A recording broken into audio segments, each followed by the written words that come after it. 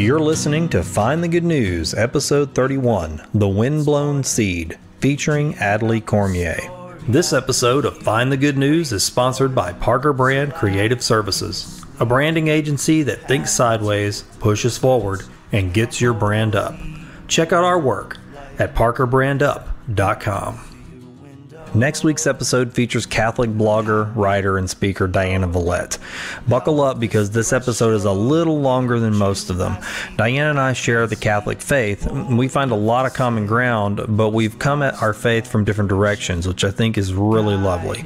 There's a lot of openness and honesty in our talk, and I think you're going to get into some territory that maybe you didn't think we would go. If you're into that sort of thing, then tune into this episode.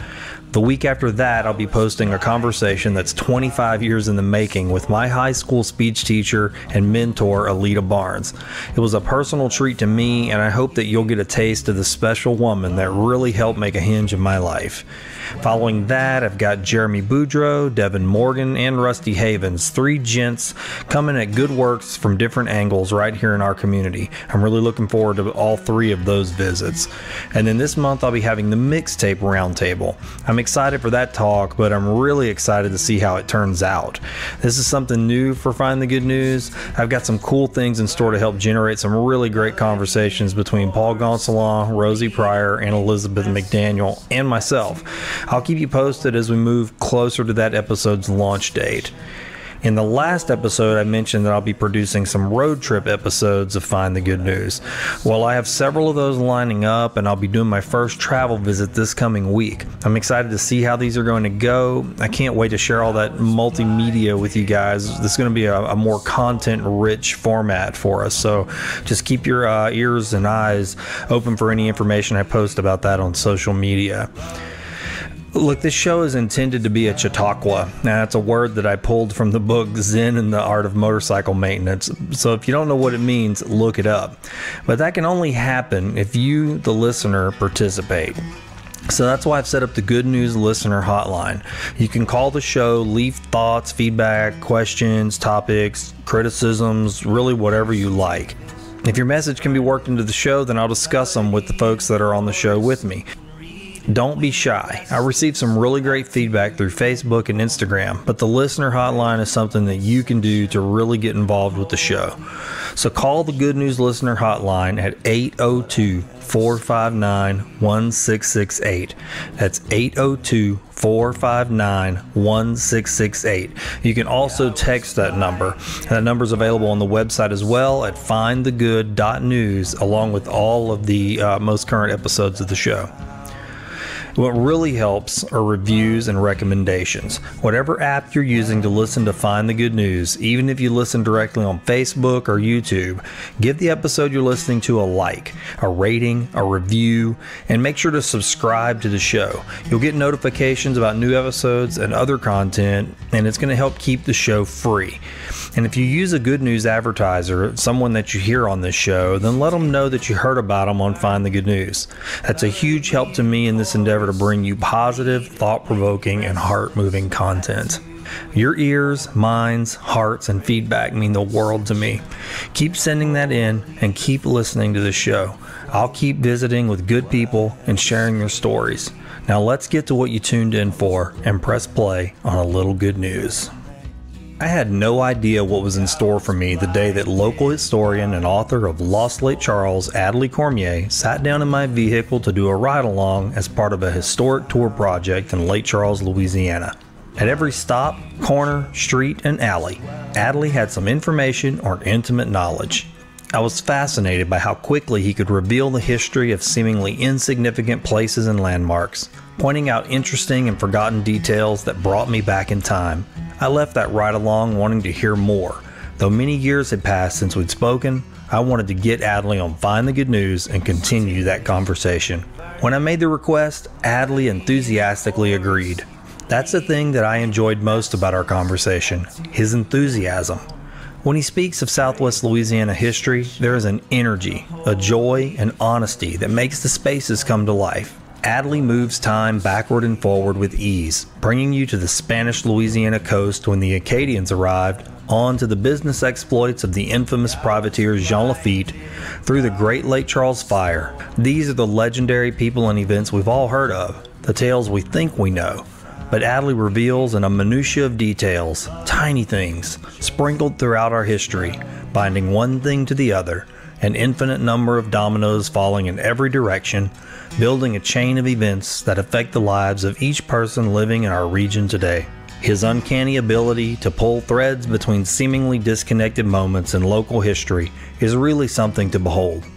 Adley sees the web that weaves through the timeline and how it affects every generation in turn.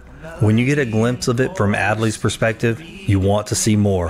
What he shares helps generate a sense of place, culture, value, and honestly, tolerance. When we know where we come from, we can see that we are not all that different from others. For me, that's one of the first steps in generating understanding. That's one of the gifts of Adley's willingness to share. I'm glad that history put Adley and I together for that ride along all those years ago. That one little moment in my personal history led to Adley sharing his good news with me, and now I get to share that with you. Wake up, it's morning. You're dreaming up a story. I can hear the way it's going, 'cause you're laughing in your sleep on the path to your deliverance, and a holy wall of light pouring through your window. Old news, bad news, fake news. Sometimes you just want to shut it all down and get no news at all. With Find the Good News, I aim to change that by focusing on good people doing good work. I visit with artists, educators, civic and spiritual leaders, musicians, business owners, students, volunteers, and everyday citizens who are using their creativity, resources, and talents to bring hope and happiness to their corner of the world. In each episode, I dig into the hearts and minds of my extraordinary guests. We have street-level conversations about relatable things going on in their lives. Discover the critical life experiences that shape them, the perspectives that drive them, and the fundamental beliefs that are anchoring them to a path of goodness. There's a lot of news in the world. My name is Oran Parker, and I'm going to find the good. And I love you just as well. Commemoration of No Man's Land. Yeah, we did the logo for that. Yeah. Oh, yeah, did you? We sure did. Oh, yeah, we came up with the notion. I was a consultant for that project, yeah. Oh, that's great. Yeah, because trying to decide on how you make No Man's Land a positive twist, because it's a very difficult concept. No Man's Land sort of like, what are we going to do? Oh, No Man's Land, nobody wanted to go there, or No Man's Land, why would you want to go there? Sure. So coming up with a positive notion was difficult. So the Becoming Louisiana, yeah, it was difficult.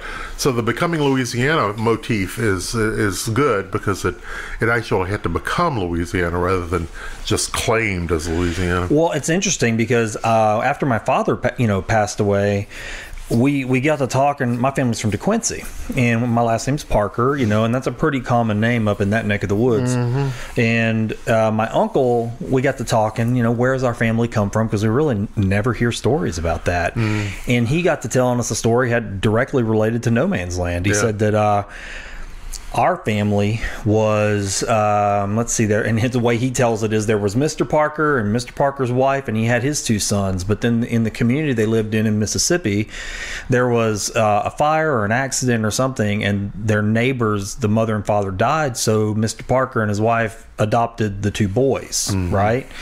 And these two boys, they raised them as Parkers, but they weren't really Parkers. But Mr. Parker got in a land dispute with somebody over a railroad track or something to that degree. He kills the guy. They up and take off to No Man's Land. No Man's Land. And then our family, that's where we come from. So we don't know if we're from Mr. Parker's directly or the two adopted boys. Genetically Parker's connected, or what's that? You don't know if you're connected with the neighbors? No, we don't know. That's right. Well, that's interesting, though. That's interesting. Of course, it'll boil down to the the DNA eventually, if that ever happens. But it's one of the many colorful stories that you have in No Man's Land, because it was a place where, if you wanted to have a new beginning, this is where you came to get that new beginning. Sort of like Australia in the in the early 20th century. That's fascinating. I mean, yeah, well, it is, because you don't actually have that as a real formal thing in terms of the United States. The United States has pretty much been a claim and conquer sort of thing. We claim it. This is our flag. This is ours. Our law prevails. But with the No Man's Land agreement, and it was actually agreement between Herrera and Wilkinson, it was sort of like, well, we're not going to bother with those people down there, so they can pretty much live on their own, which meant if you wanted protection, you brought your own. And it meant a lot of things for a lot of different people. For folks from the upland South and the lowland South, it was a place to get a new start. For some of the escaped slaves that came here, it was a lot closer than trying to get all the way up to Canada. Okay. So that's why we have in places like Choate's Prairie and Mossville and so forth, when the American authority actually became solidified here after the No Man's Land era, you already had well-established areas of freed blacks. I see. That had been able to escape from plantations along the Teche Valley, or kind of restart right here. They restarted here, and because their masters knew that if they went to No Man's Land, they were going to have to bring their own whole posse in order to do that, and it wasn't done. So there's some of that. I mean, they're not huge in numbers, but the thing is, there were established free black communities here when American white supremacy flag planted the flag, and it made it a little bit different, because this is not what you ordinarily expect in South Louisiana. No, that's not. I'm actually fascinated to hear that. I didn't know any of that. Yeah, the history of Mossville, and which was Choate's Prairie, and there were other. You have to remember, Imperial Calcasieu was very, very large, and the part of Imperial Calcasieu that was part of No Man's Land was about half of it.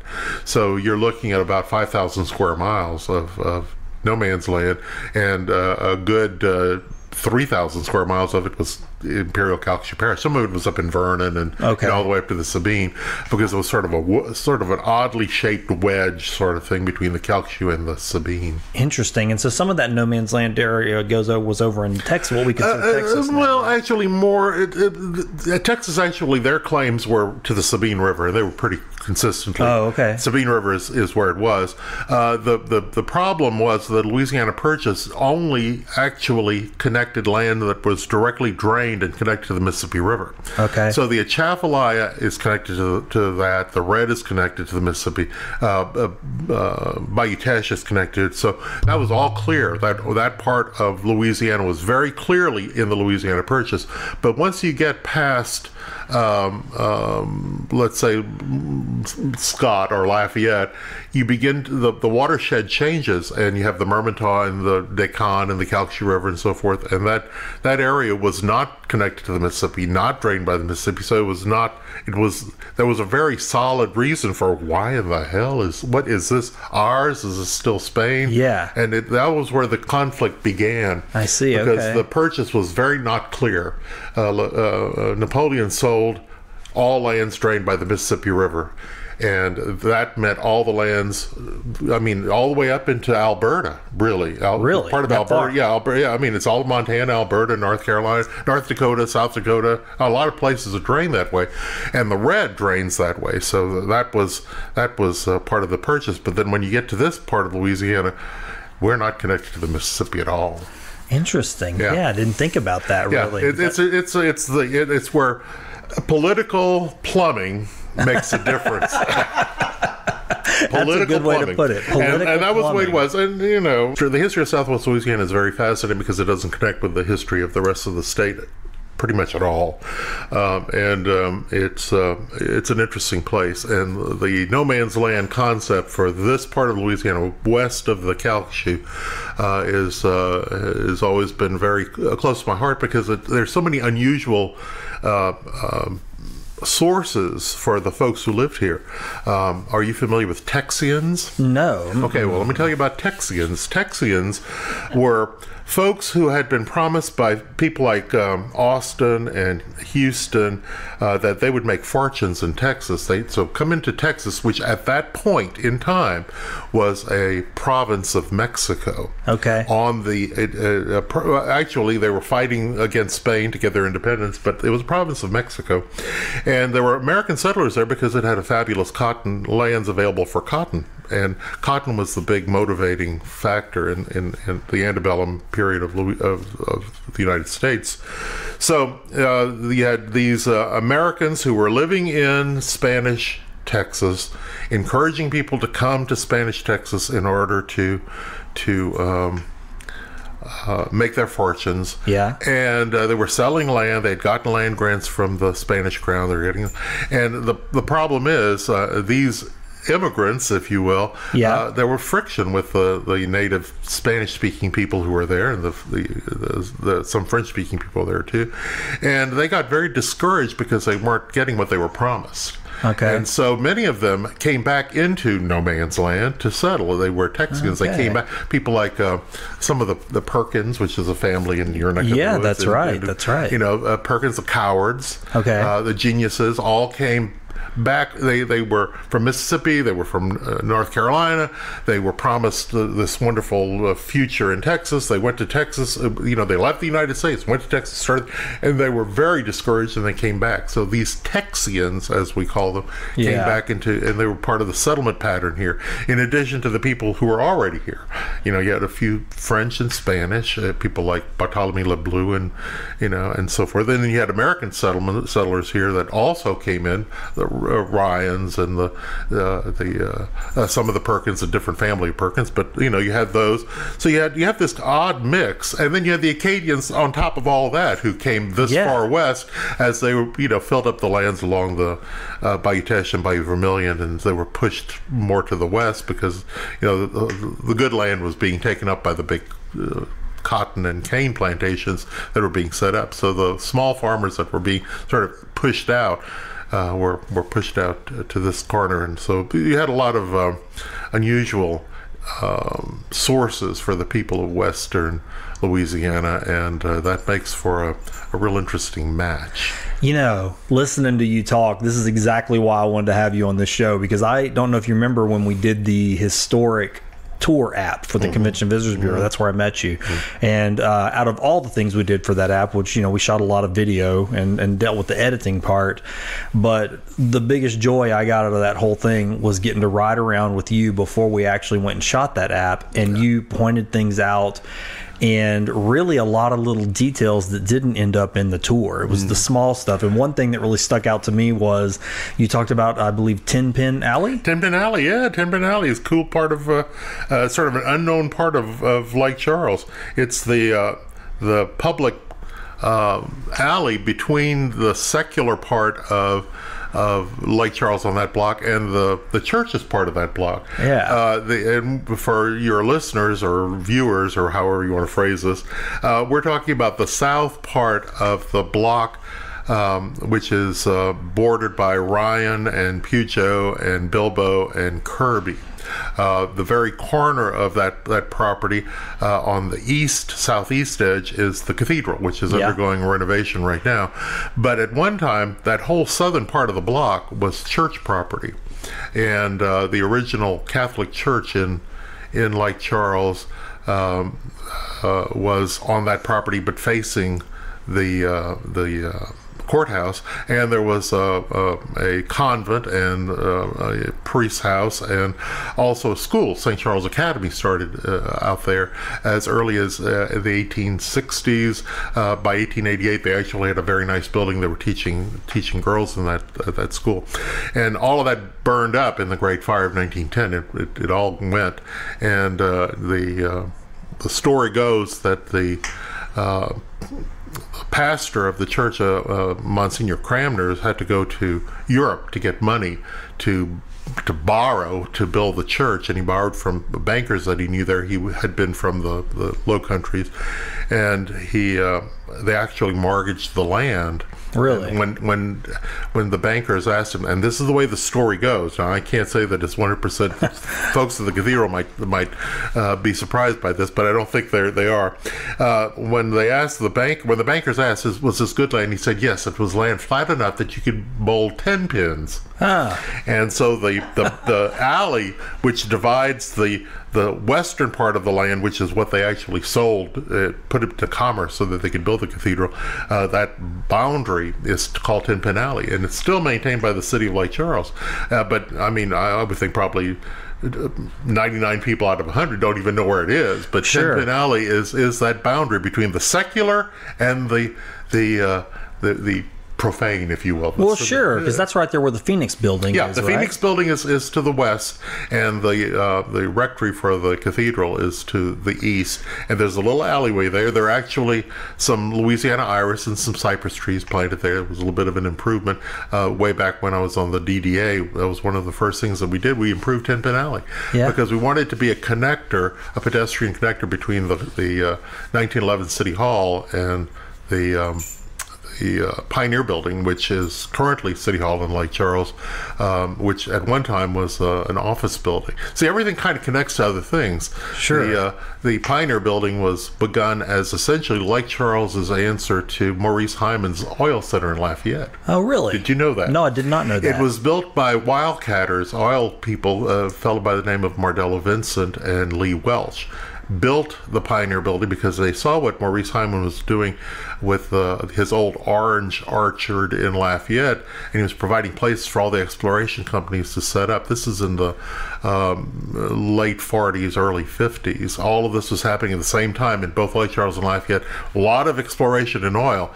And so they decided that they were going to build this tower that they were going to just fill with exploration companies and engineering companies and so forth. So they actually set the whole thing up and went with a kind of a modern looking building. I mean, it's a mid-century building. It's a really good example of that sort of prairie style.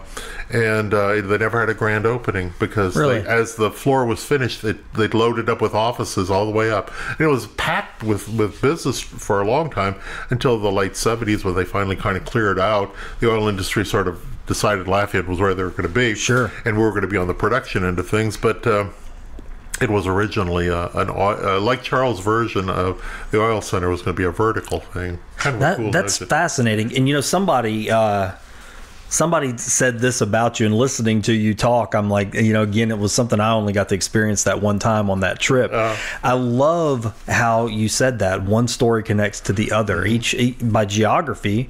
And what she said was that you're the historic Google of Lake Charles.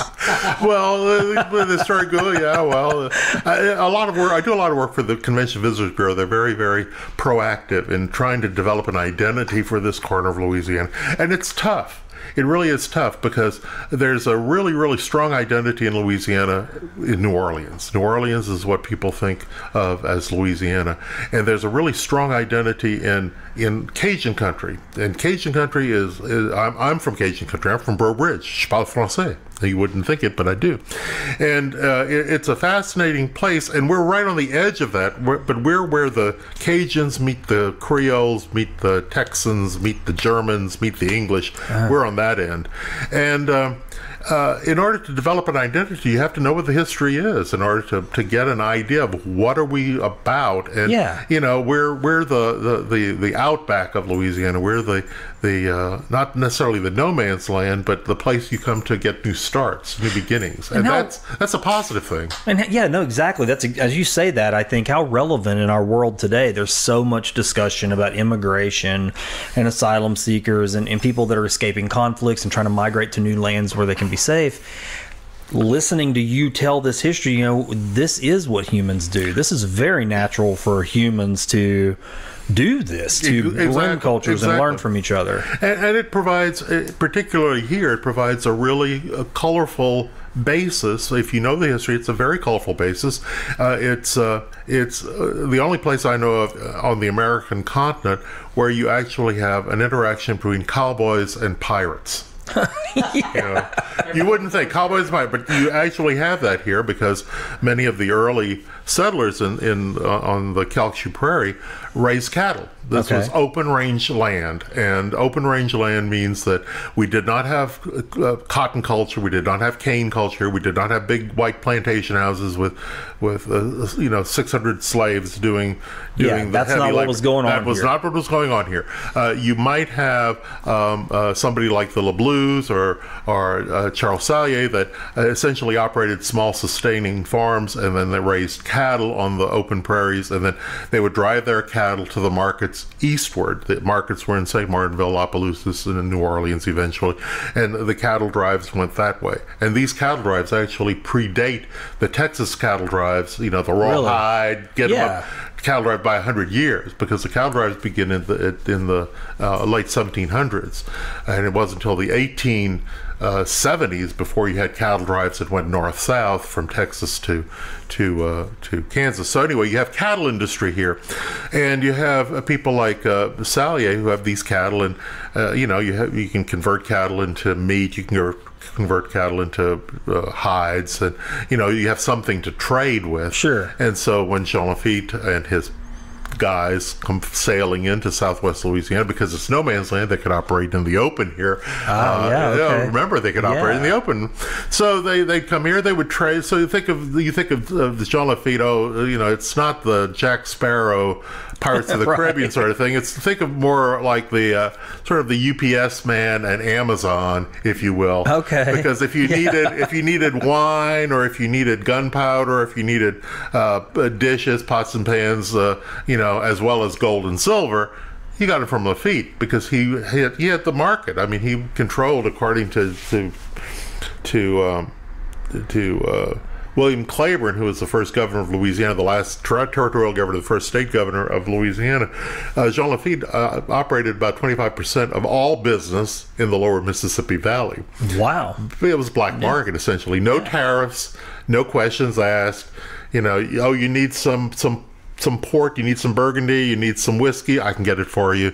So think of fulfillment center. Do you know that's a great way to put that? I mean, it puts it in a whole new light. Just hearing you say that. So when you see a pirate flag in Southwest Louisiana, you think, oh, well, let me get those cattle, because I can trade some cattle for some rum, and I can get or some pots, dishes, guns, whatever I need, because we're not on a cash economy really in Southwest Louisiana. We're still at this point in time, and we're talking about the late 1700s, early 1800s. So you're talking about trade.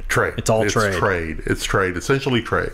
And it's always been interesting that the oldest pirate festival, which used to be contraband days, now they call it pirate festival. I don't know if that's an improvement in terminology, but it actually deals with that. It's actually a proactive we're talking about sail and water-based entrepreneurial action in the bayous and marshes of Southwest Louisiana. That's what we're celebrating. Right. It can get muddled up in other ideas. Yeah, because you think of the pirates of the Caribbean, and that's a completely different notion. Jean Lafitte himself never called himself a pirate. He was a privateer. He actually had a letter of marque.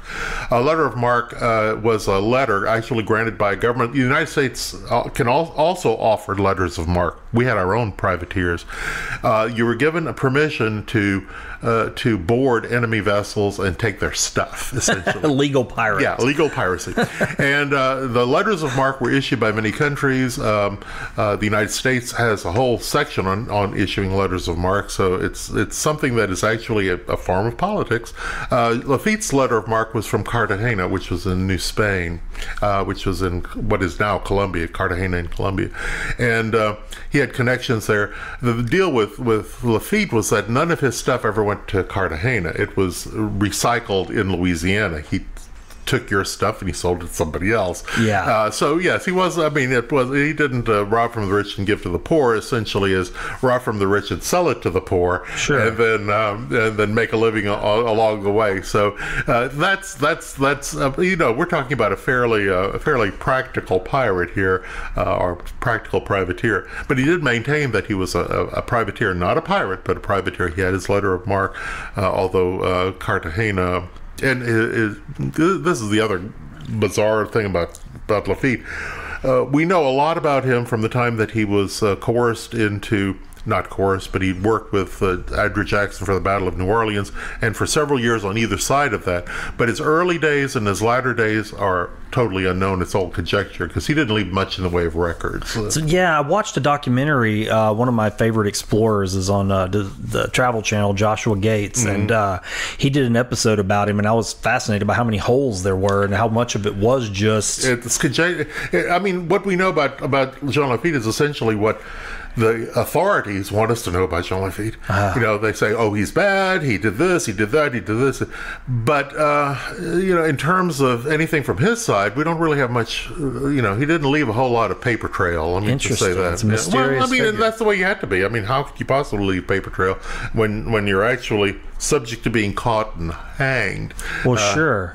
And in a figure like Lafitte, I mean, how much does that change the culture, too? I mean, what are they bringing in and out of an area? Well, what they're bringing in and out of the area as far as Southwest Louisiana goes, and because we were so remote, and I mean remote, he was bringing in essentially the day-to-day things you needed to have in order to live. Okay. And we're talking, you had to have guns, you had to have gunpowder, you had to have pots and pans, furniture, jewelry. There are all sorts of tales. The stuff of life, textiles, all sorts of things that you needed to have in order to live. We did not have established retail outlets at that point, and Jean Lafitte was one of the folks that provided that. I mean, there were also itinerant peddlers that would come in and do, but the deal is Jean Lafitte was able to get the best stuff. I mean, he had access to all the ships in the Gulf and the Upper Caribbean. So and he ran, actually, it was a sort of a corporate empire, if you will, because it wasn't just Jean Lafitte. It was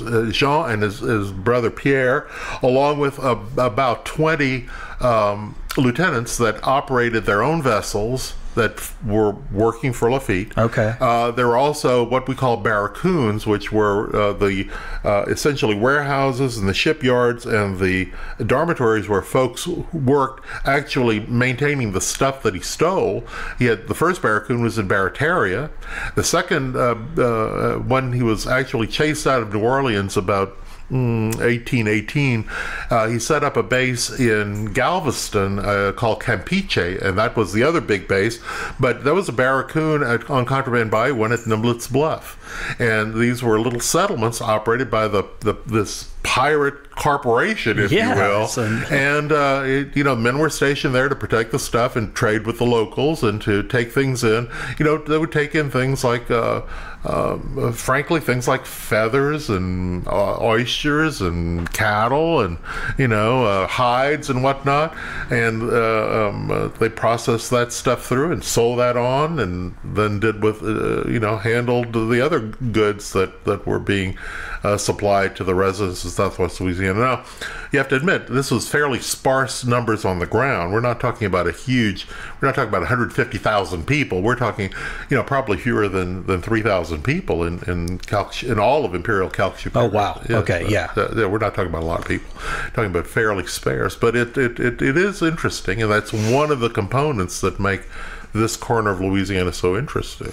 So, Adley, I mean, there's so many stories that have a beginning, right? I mean, and just listening to you can go from one thing to the other and drill back and really keep going back to the beginning of a story, and then you can even take that story and go back to another beginning. Where does that start for you? Like, where do you get your interest in this, and where did that begin? Well, first off, I'm from Breaux Bridge. Okay. And in Breaux Bridge and very close to St. Martinville, you live with history all around you. I mean, literally, you can. I know where my great-great-grandparents are buried, and you have the family stories there, because the part of the Acadian culture begins in South Louisiana in the 1760s, 1770s, and pretty much continues on. Of course, the Acadians, as you well know, had an established culture in Nova Scotia, Prince Edward Island, New Brunswick.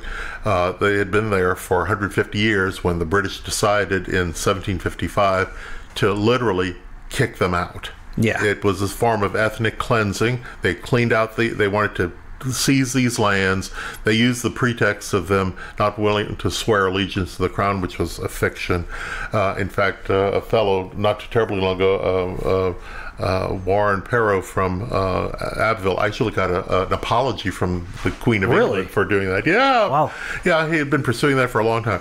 Anyway, the Acadian culture, which was essentially the northern French people, maritime people who had settled in the eastern provinces of Canada, had been there since the 1600s, before the Pilgrims came to the United States. Before they were there, they had a well-established culture. Beginning in 1755, the British began seizing their lands, and they would literally just bring a boat up, separate men and boys into one boat, and women and girls into another, and then just send the boats out. And they would seize the lands, and they were repopulating. To some extent, they were repopulating Scots onto the eastern colonies in order to relieve the pressures of the Scottish that were rebelling against the English from the Battle of Culloden. So the Scotch history and U.S. history, Canadian history, English history, French history, all kind of blends at this point. But in any case, they were giving those lands to these Scots. And that's why it's called Nova Scotia, New Scotland. Oh, yeah, okay. Yeah, so that's what I thought. But anyway, the French were there first. The Acadians were there.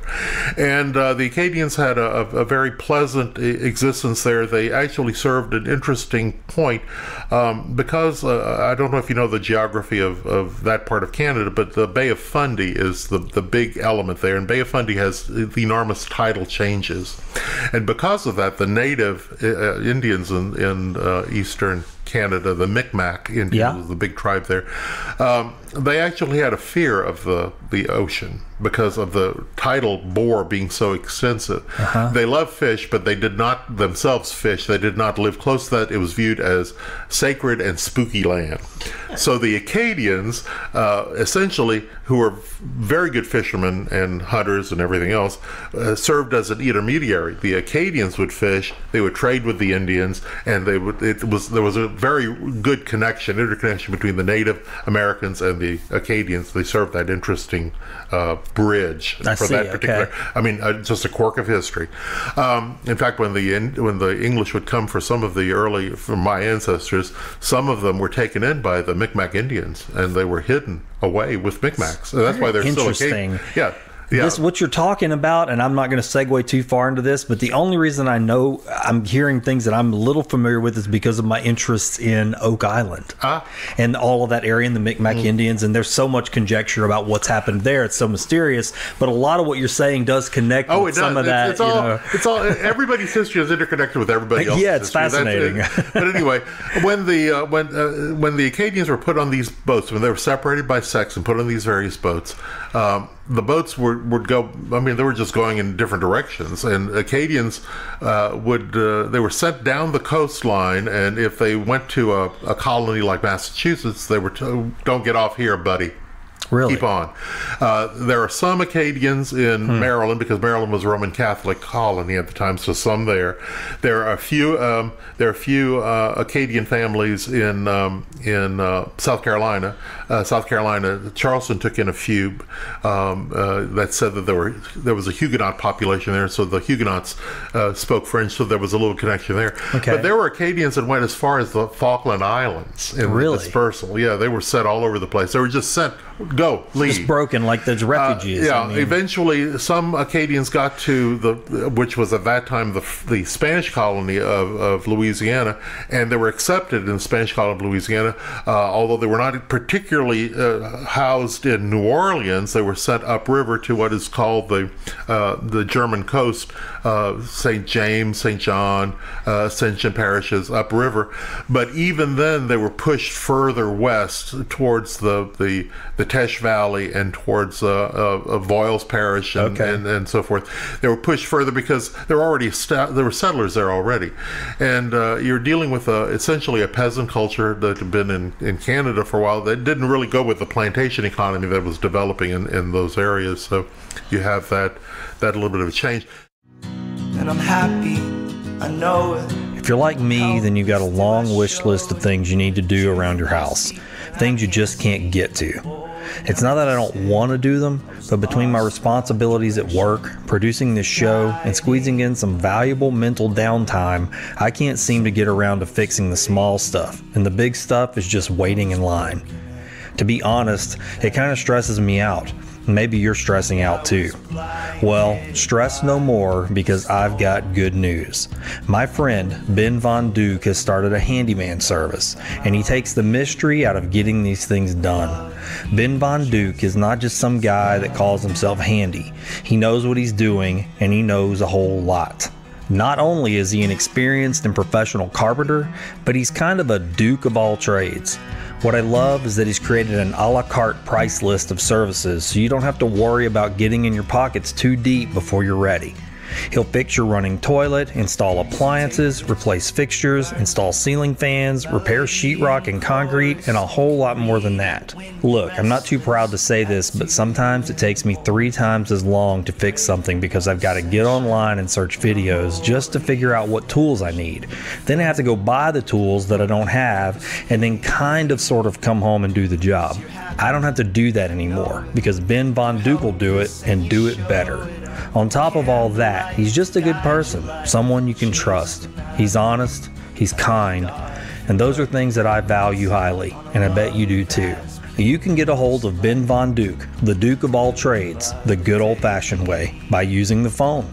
Call or text Ben at 337-540-1355. That's 337-540-1355. He'll send you his service and price list, and trust me, his prices are more than fair.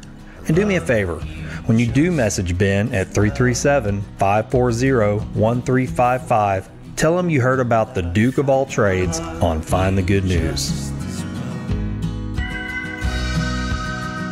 Anyway, the Acadians finally get to hear, the western edge of the Calcasieu Prairie, because this is where they had to go. I mean, there was literally no place else for them to go. They had sort of been, scooched all over the coastline of North America. Some went back to France. Some went back to France and then came back to the United States. I mean, they were in a great dispersal. It's called the Grand Dérangement. It's what it's called in French. The Great Dispersal, because they really, the British notion was to actually just get rid of these people.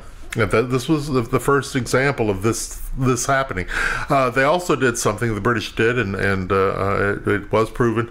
They also did things like give infected smallpox blankets to the women. So you're talking about like a genocide level. It was genocide. I mean, that's what it is. I don't have much good to say for the English policy in eastern Canadian provinces. And you break people apart like that, and then you're talking about destroying a whole culture. Oh, you are, and of course the story is part of the memory of the Acadian people, and it was part of the reason why a friend of Longfellow, who was from St. Martinville, named Albert Voorhees, gave this sense memory to Longfellow. Longfellow wrote the poem Evangeline, which tells that story. I mean, it's beautiful. It's probably a little bit more flowery than the actual reality of the situation, but it was a story of dispersing a population throughout the world, and many of them settled here in South Louisiana, and even this far west in South Louisiana.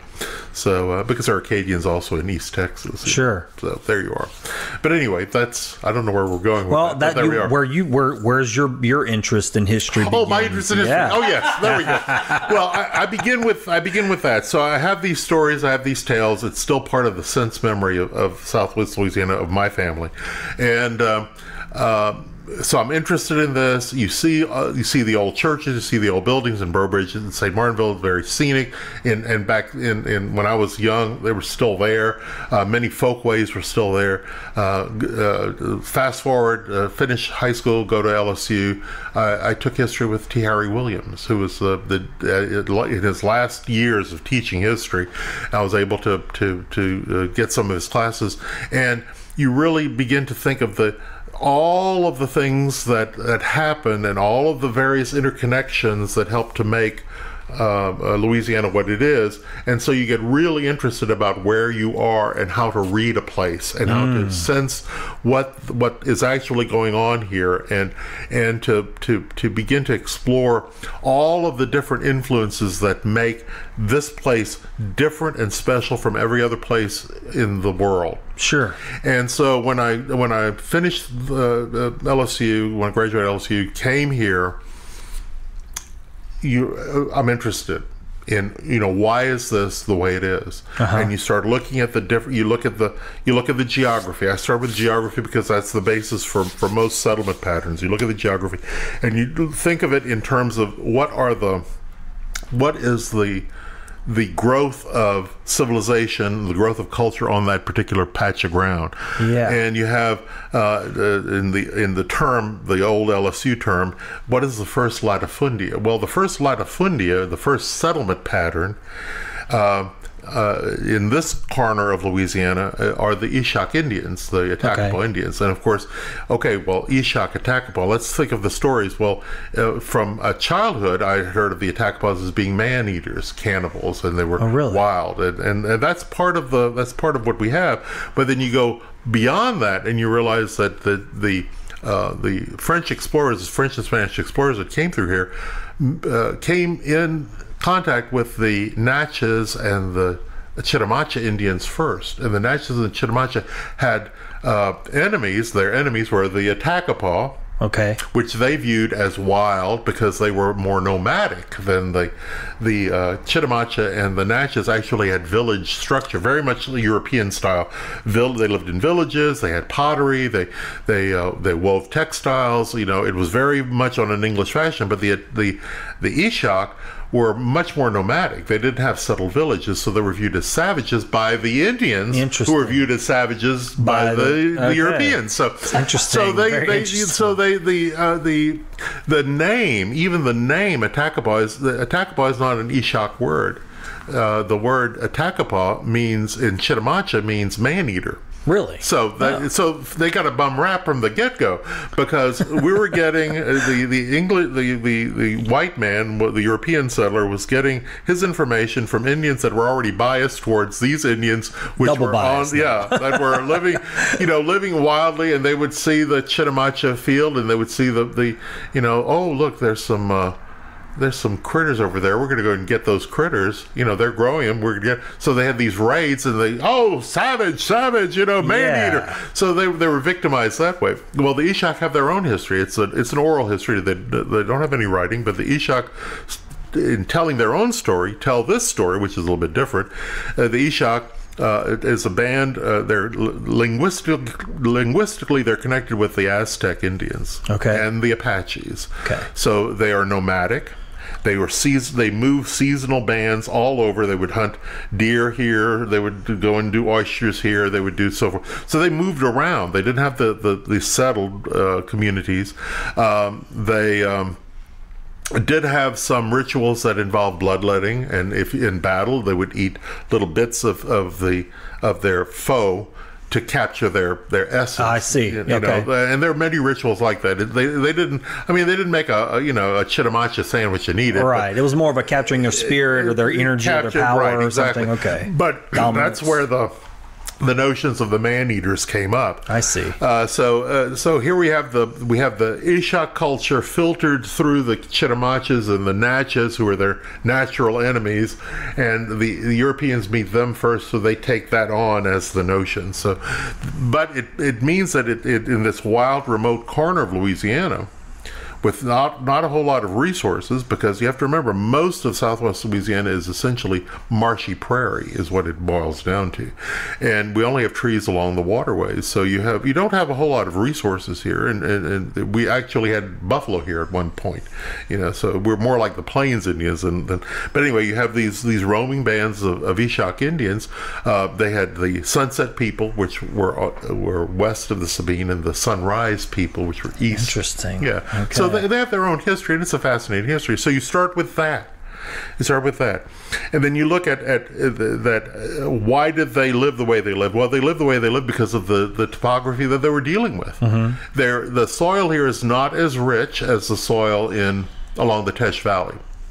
The Teche Valley, Mississippi Valley have soils that are, I mean, you have 250 feet of topsoil. Yeah. Rich topsoil that comes from Iowa and Nebraska and so forth. So it's very, very rich. You could grow crops every year without having a problem. Here you have a problem growing crops. It's too wet. It's too, the soil is not particularly rich. So you have to, it's your subsistence farming. You're going to take advantage of anything that you see that you can take advantage of. So that explains to me why the Ishak were, developed a culture different from the Natchez. Because there's no reason to settle, right? I mean, yeah, no reason to settle. You would exhaust your resources very quickly if you decided to build a village here, whereas the Chitimacha could have a village and make their beautiful baskets and do all of the other things they need to do. So there you are. So you begin with the Ishaks, then you look at the development of exploration by the Europeans, and yes, it's quite possible that we had very early explorations, but probably not, because this is tough land to get through. Truly tough land to get through, and there are no natural water connections except from the Gulf up. So you don't have the great investigations of the Mississippi River, the Joliet and Marquette and La Salle and all that sort of thing. That's all water-based exploration. The Spanish exploration, which is essentially forced marches, like Hernando de Soto's forced march in the 1500s, sort of bypasses this because the climate isn't very good. It's full of mosquitoes, and if you're a Spaniard, wearing 60 pounds of armor and with lice and everything else, the last place you want to be is South Louisiana in the summer. Sure. So you have some of that. So a lot of these early explorers kind of bypass this area. They explored areas that were more rich, where there was more gold to be found, or whatever excuse you want to come up with. So we're essentially isolated and sort of off to the side. And it proves that because when you get to the Louisiana Purchase, we're sort of off to the side. We're not part of the Purchase. And politically, it even continues, till today. I mean, there are folks in Baton Rouge that don't know that there's anything in, west of the Mississippi. Right. And we feel even in contemporary Louisiana that Western Louisiana is kind of unknown, because you just pass through it. If you're on your way to Houston, you pass through it, and that's about it.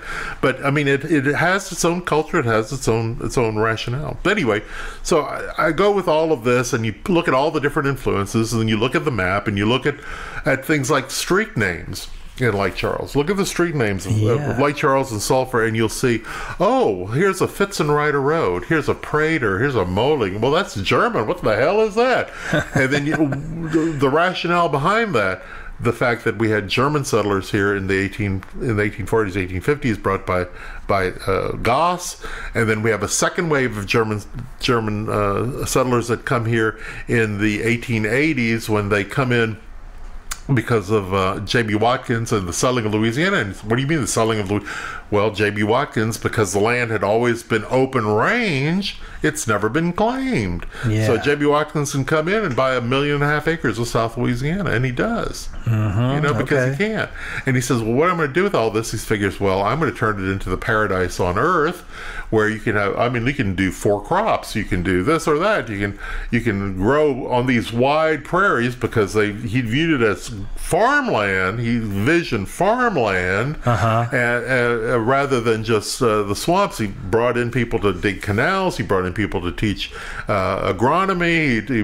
This is where Seaman Knapp comes in. This is where you have all of the investment in Southwest Louisiana, because land finally becomes valuable enough to develop into all of these various things. So you have those strings. You have the Knapp connection that draws out the agriculture in Southwest Louisiana, that takes the cattle from just rangy cattle all the way up to a point where we have a swift plant packing center. The pictures in the book, it's a 6-story thing that processes 1,200 head of cattle a year. You think, oh wow, you have all of these strings that come out of that. It's interesting. This has come up this is the 3rd episode where this has come up. We were talking about migratory patterns, and we're talking about the difference between nomadic people and then agriculture and things like that. But, as I'm listening to you and I'm trying to imagine this, it's all on this huge time scale. it's almost like we were a land where nature was sort of in charge. Nature was definitely and people in charge. were moving around what nature presented. But then we hit a point where what you just described, where now we can command it. Once we had access to the power offered by steam. Okay. That's when the switch happens. It's one thing to exploit timber industry if you're using a pit saw. Yeah. And let me explain what a pit saw was. The very earliest settlers here used pit saws. You dug a hole in the ground. Can you imagine? You'd probably be standing in water up to your knees. Yeah, I bet. With a log on top of you, and you're sawing with a crosscut saw. Up and down. Somebody at the top is pulling the saw up, and then you're sawing. You're in the pit. So you got a tree or a log. You're a tree or a log, and this. you're cutting it into planks. And you're processing. Okay. You're processing raw tree into lumber. So someone's moving this through, and you're basically you're the machine. Yes, you're the machine. You're doing that. Wow, to go crazy. from that to what Locke did, what Perkins did, what Bradley did, what all those early lumbermen did, introduce the steam engine, which processed the lumber with a circular saw. In its ideal, the circular saw would continue to run until you had to change the blade, because you could run that 300-year-old pine, 600-year-old cypress right through it and develop a product that would sell instantly. Because what we're facing at this point, when we're talking about the lumber industry moving from, it was total exploitation. You had these big trees that could not be gotten out very easily until you had the steam-powered mill to process it and to haul it out and to get it going, and you had ready markets out there. Galveston was the big ready market for Southwest Louisiana, and a lot of the lumber went down the Calcasieu to the Gulf and then over to Galveston, where it was sold. It was used in Galveston to build buildings, but it was also sold throughout the Gulf Coast and through the Caribbean, because it was very good material. Once the railroads come in, it even goes further. It goes out to the north and to the east, because you are still getting out, and we're talking about the 1880s, 1890s now. You're getting out 70-foot pieces of lumber that 6x6 and 12x6 for heavy construction. You're getting a lumber that the cypress, which was able to withstand all sorts of weather and termites and whatnot, and this was prime building material.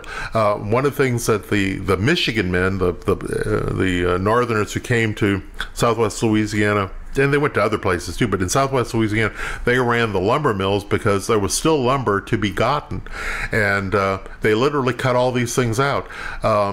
We don't really realize that now. We think, oh well, there's not much cypress along, but back in the day, before the salt water came all the way up the Calcasieu, you had cypress trees growing in Lake Charles. You had cypress trees growing in Moss Lake. Oh yeah, absolutely. The early images show this, and we're talking about cypress trees that are 300, 400, 500, 600 years old that were cut and processed, and it was processed until literally they were all cut out.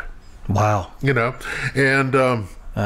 there were many families that connect with it. The Manigans and the Powells. I mean, you're talking about most of the families made their big money with timber, and it's if you had the connection with timber and the cattle industry, you were covered. I mean, that's what this area was known for, and it became the reason for the rapid development here. But it also meant that the steam equipment could dig canals. The steam equipment could alter the surface of the land. It could make cuts in the big oxbows of the Calcasieu River at the time. It made cuts. So you have like Cluny Island, which is right off the port of Lake Charles. If you look at the map of this area, you can see that the Calcasieu River made all sorts of loops, and essentially man has cut through all of those cuts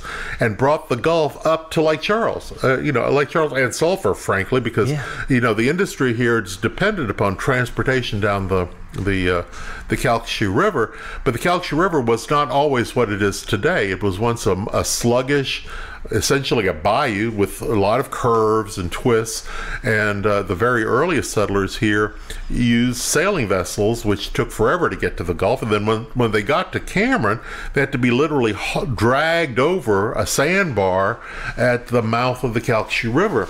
And since that time, we've gone through the developments of the Port of Lake Charles and other entities to connect us with first along the intercoastal, but afterwards all along the Calcasieu River by cutting through all of those loops, which brought the Gulf up and enlarged the waterway from what it had been to something that carries major vessels now. I mean, it's an ocean-going port, but it wasn't always an ocean-going port. It's interesting you used the word, and it just has been ringing in my ears in my mind as I've been listening to you, and you said the word exploitation. Yeah, well, yeah. I mean, to know that's what it was like here, and then now some of the it was like that here, but it was like that everywhere. Right. It was man's domination of this environment, and man and women. I'm not. No. I see. I know what you mean. Yeah. Man and women's domination of this, and this environment is so very fragile. Because again, you go back to the geography. We're on a Pleistocene terrace. There are various terraces that it's all sedimentary land. There's no bedrock here. There's no rock in Sulphur. There's no rock in Lake Charles. It's sedimentary. So you have these winding bayous, and it's marsh and prairie. That's what we have. Yeah. That land is very, very and we're very low. We're very low. I mean, we're not 25 feet above sea level here in Sulphur, nor are we in Lake Charles. And you're talking about land that is very, very susceptible to the environment that we're in. We live in a storm-based environment. The Gulf is not 35 miles due south of us. We're affected by that very, very, very, very much. And when you make access to the water will have access to you. That's a no-brainer. Which means that as we modify the Calcasieu River, we have to remember that every cut has a direct influence on what happens. Salt water has come up the river, and we know that salt water was not traditionally up the river. We're talking about the early 1800s, because we see the trees growing in Moss Lake, we see the trees growing in Preon Lake, we see the trees growing in Lake Charles, we see trees growing even in Big Lake. So these what used to be freshwater lagoons are now essentially saltwater lagoons, because the salt water has come all the way up, and we have to actually have a device to keep the salt water from going all the way to Kinder. Yeah, really. Right. So it used to not be that way. I mean, naturally, it used to not be that way, because the river once curved. According to some of the engineering done for the port, the distance by water from the city docks of Lake Charles to the Gulf, to the open Gulf, went from like 78 or 79 miles to 33. Wow. By cutting all the cuts. And you can see all the cuts. At Devil's Elbow, the water all the old water would make all these twists and turns. And all these islands, Coon Island, Cluny Island, and so forth, all the way down there, are all cut, and that brings the water up. And I'm happy. You're driving down the road, everything is going just fine. You're listening to the new episode of Find the Good News in your car, and you're all stoked about trying out this zipper merge thing you've been hearing about, when all of a sudden you hear that sickening tap on your windshield that's just a little too loud. I've got some bad news for you. You've just got yourself a rock chip. Unfortunately, I've got some worse news. If you don't take care of that rock chip, it's going to turn into a crack.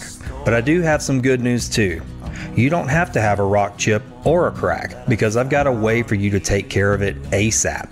If you go to asapglassco.com right now, you can stop that chip from winding across your windshield like the Calcasieu River. I used to be terrible about getting a rock chip, saying I'll take care of that later, and then later turns into this irritating crack that just spreads from one side of my windshield to the other. I should have taken care of it ASAP by scheduling a repair with ASAP Glass. ASAP Glass is local, right here in Sulphur, Louisiana, and they're mobile. Even better, you can get a quote right from your mobile phone at asapglassco.com. ASAP Glass is owned and operated by two of my best friends, lifelong friends, Dan and Kayla Smith. Dan the Glass Man will make sure his team of glass technicians gets to your job ASAP and make sure it's done right so you can keep that windshield crack out of sight. If you do get that rock chip and you don't take care of it ASAP, that's okay. ASAP Glass does complete windshield replacements. Remember, ASAP Glass is mobile, so you don't have to worry about finding time to drop your vehicle off at their shop. You get your quote at asapglassco.com. Make your appointment with Kayla, and then before long, an ASAP Glass van is on its way to your location. That's it. I know you're probably looking at a rock chip right now. Don't wait. Take care of it ASAP. Go to asapglassco.com on your mobile device and get a quote. That's asapglassco.com. And make sure to tell Dan and Kayla you heard about ASAP Glass on Find the Good News. And that does affect a lot of other things because, again, it's very fragile land we're on. There's no rock. Very, very fragile. You know, I guess I never really think about that. You know, you walk outside and you just think you're standing on solid ground. But I mean, in the geology of the whole thing. Yeah. You really think about it. It's rolling Pleistocene mud is what you're on mostly when you walk out there. And that's why, I mean, we drive around and you can tell, you know, the streets buckle all the time. And they buckle because they're not built on firm foundations. We're not like in Colorado where you can go and actually be on granite or schist or anything like that. We're on mud, and there are ways to engineer around that, certainly, because I mean you can't have skyscrapers in New Orleans if you didn't have means of dealing with Pleistocene mud.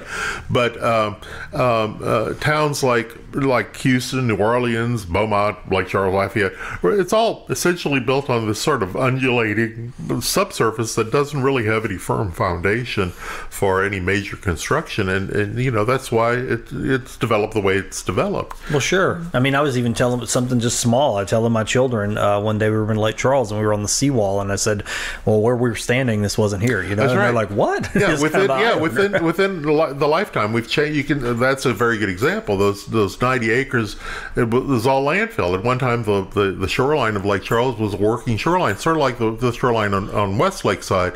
You know, where you have the sand pits and all of this sort of thing, you know, the gravel yards and so forth. You have that sort of thing on the other side. You had warehouses, you had railroad sidings and so forth, and all that's been adjusted.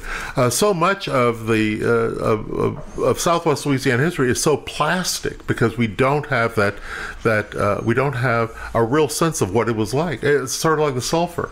Sulfur is a beautiful example. Sulfur is a prime example of something that it was earth-shattering, world earth-shattering news when Frash created the Frash method right here in Sulphur. And the Brimstone facility was creating millions and millions of dollars for the company, and the Italian monopoly on sulfur had been broken. We now could get sulfur in Sulphur, Louisiana. I mean, how wonderful it was. And you would see the mines out there, and you'd see the sulfur being pumped out in these 100 by 400 foot those 50 photos feet that tall. Tom has over there just blow my mind. It's amazing. I mean, it's an absolutely phenomenal thing, and yet all of that is erased. Yeah, you don't see any of that. I mean, you can't even get to where the sulfur mines were. And because of that, we lose that sense of where we have been, because so much of Sulphur's history, so much of Southwest Louisiana's history has been essentially erased, not necessarily willfully erased, but the fact that we live in an area with with hurricanes and 80 inches of rain and all sorts of mold and mildew and 3 kinds of termites and everything else is out there designed to get rid of what heritage we have in real form, that it's difficult because we have to continuously tell the stories, because if you didn't know, you wouldn't know. You know, Yeah. if you didn't know, you wouldn't know about the lumber. If you didn't know, you wouldn't know about the sulfur. If you didn't know, you wouldn't know about the cattle. You know, and they're hints. They're hints. You know, it's the McNeese Cowboys, and now we know why. And you know, we have Fitzenrider Road and Prater Street. We know why. You know, we know why there's brimstone in Right. Brimstone. You know, but those little hints can easily be forgotten unless you have you know, a good sense of local history. And you do. Well, I do, but the thing is, it's not particularly common. Yeah, you know, no, it isn't. most That's why. people don't know their history, and it's particularly difficult here because so many people who are even native born to Southwest Louisiana don't know the history, but we have a lot of young people and people from other areas that come in because the opportunity here in Southwest Louisiana has always been ripe. You came to Southwest Louisiana to work. And people have done that for 250 years. Still doing it. Still doing it. And there's opportunity here, but you come here, you work, and then you might go somewhere else to retire.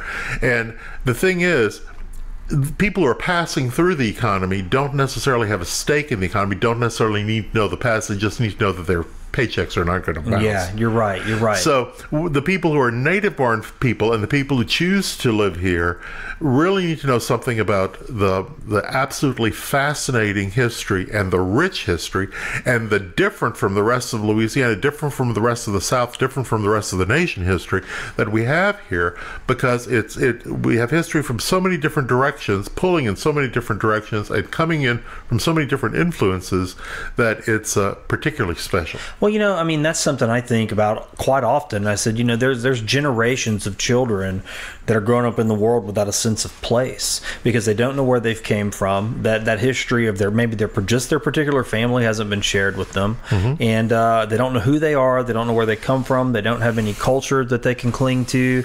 Then they may not have a faith that they can cling to. They just don't even know where they come from, and so then they move around 10, 12 times, you know, don't set down roots. I honestly think it does something to your psyche. Yeah, well, it does, because if you're just a windblown seed, it's hard to make connections if you're just a windblown seed. Yeah. And it's you know, granted, sometimes you have to be that way, and sometimes you have to be that way because of economy, but the economics. But the fact of the matter is, in terms of the building of community and the building of place, you have to have something to root it in. Yeah. And you know, this area is an exceptional area, and it doesn't drag the old South with it particularly. You know, really, it doesn't drag the old South, because we you know, yes, we were part of the South, and yes, there were people who owned slaves in Southwest Louisiana, and that's, you know, that's proven. But there's a certain I don't know, humor or willingness to work under different circumstances here. One of the things that this was the area where you might have had slaves, but you worked alongside your slave. You didn't necessarily send them out 600 picking cotton, because we just didn't have that kind of economy here. We just did not have the sort of economy that the people along the Mississippi River or the Red River faced in terms of the way they are built. Yeah. You know, they're built slightly differently. Here, you had new beginnings, new starts, and that's a good thing to. Yeah, and it sounds like, from listening to what you're saying, is really we're kind of in a unique situation to have a multicultural economy. Right? It is. I mean, it is a multicultural economy, and it's pretty diverse, and it's not so overwhelmingly based on one particular thing. It's not here. The price of oil is not going to kill us. It can go up or down. It's not really going to, I mean, it affects everybody in the South, frankly, everybody in the United States, but it's not it's not as dependent as it would be in Lafayette, for example. In Lafayette, the price of oil is, I mean, it's first and foremost the reason for Lafayette to exist. Here, yes, we have that, but we also have these other things that are in place, and it's a little bit more diverse when it happens that way. Not to say that we don't have boom and bust. We certainly do have boom and bust, but it's not nearly as one industry dependent as some places. Yeah. Part of it is that we're not I mean, we don't have very much population here. I mean, we only have, I mean, the entire parish of Calcasieu has maybe 200,000 people, you know, and that's not a huge amount considering that it's almost 800 square miles. That's not you know, a lot of people on the ground. And there's still some opportunity, there's some flexibility and opportunity here that may not necessarily be available everywhere in the state or everywhere in the country. We have opportunity here because essentially we're still growing. Yeah. You know, we're still deciding who we're going to be and where we're going to be. It's very interesting. What kind of touchstones do people have here that they can like really see today, where they can go, oh, that's history right there? I mean, you know, I know there was the fire of 1910, like you said, it's kind of a great eraser, you know, and knocks and wipes a lot of things out. Well, but the thing as far as touchstones, for me, architecture is the way you have to look at you know, what the pioneer families did, and to get some understanding of what's here. But for example, if you take the Brimstone facility, which is fabulous, we love the Brimstone facility, but you have to remember it's been moved 3 times from where it originally was. Right. So you have to remember the context of what we have. We have all of our history, to me, is so precious because there's so little of it left. And efforts to retain it and to preserve it, even if you have to move it, is better than just tearing it down. And we do have a preservation society in Calcasieu Parish that actually is for the entire parish, and we want to mark places that are important to history because we've lost so many of them. okay. And the thing is, history for me is something that is an economic, social, religious motivator for the community. So old churches are wonderful. Yeah. Support your old churches. It's great because somebody had faith, you know, in 1911, 1912, 1913, and they built the cathedral.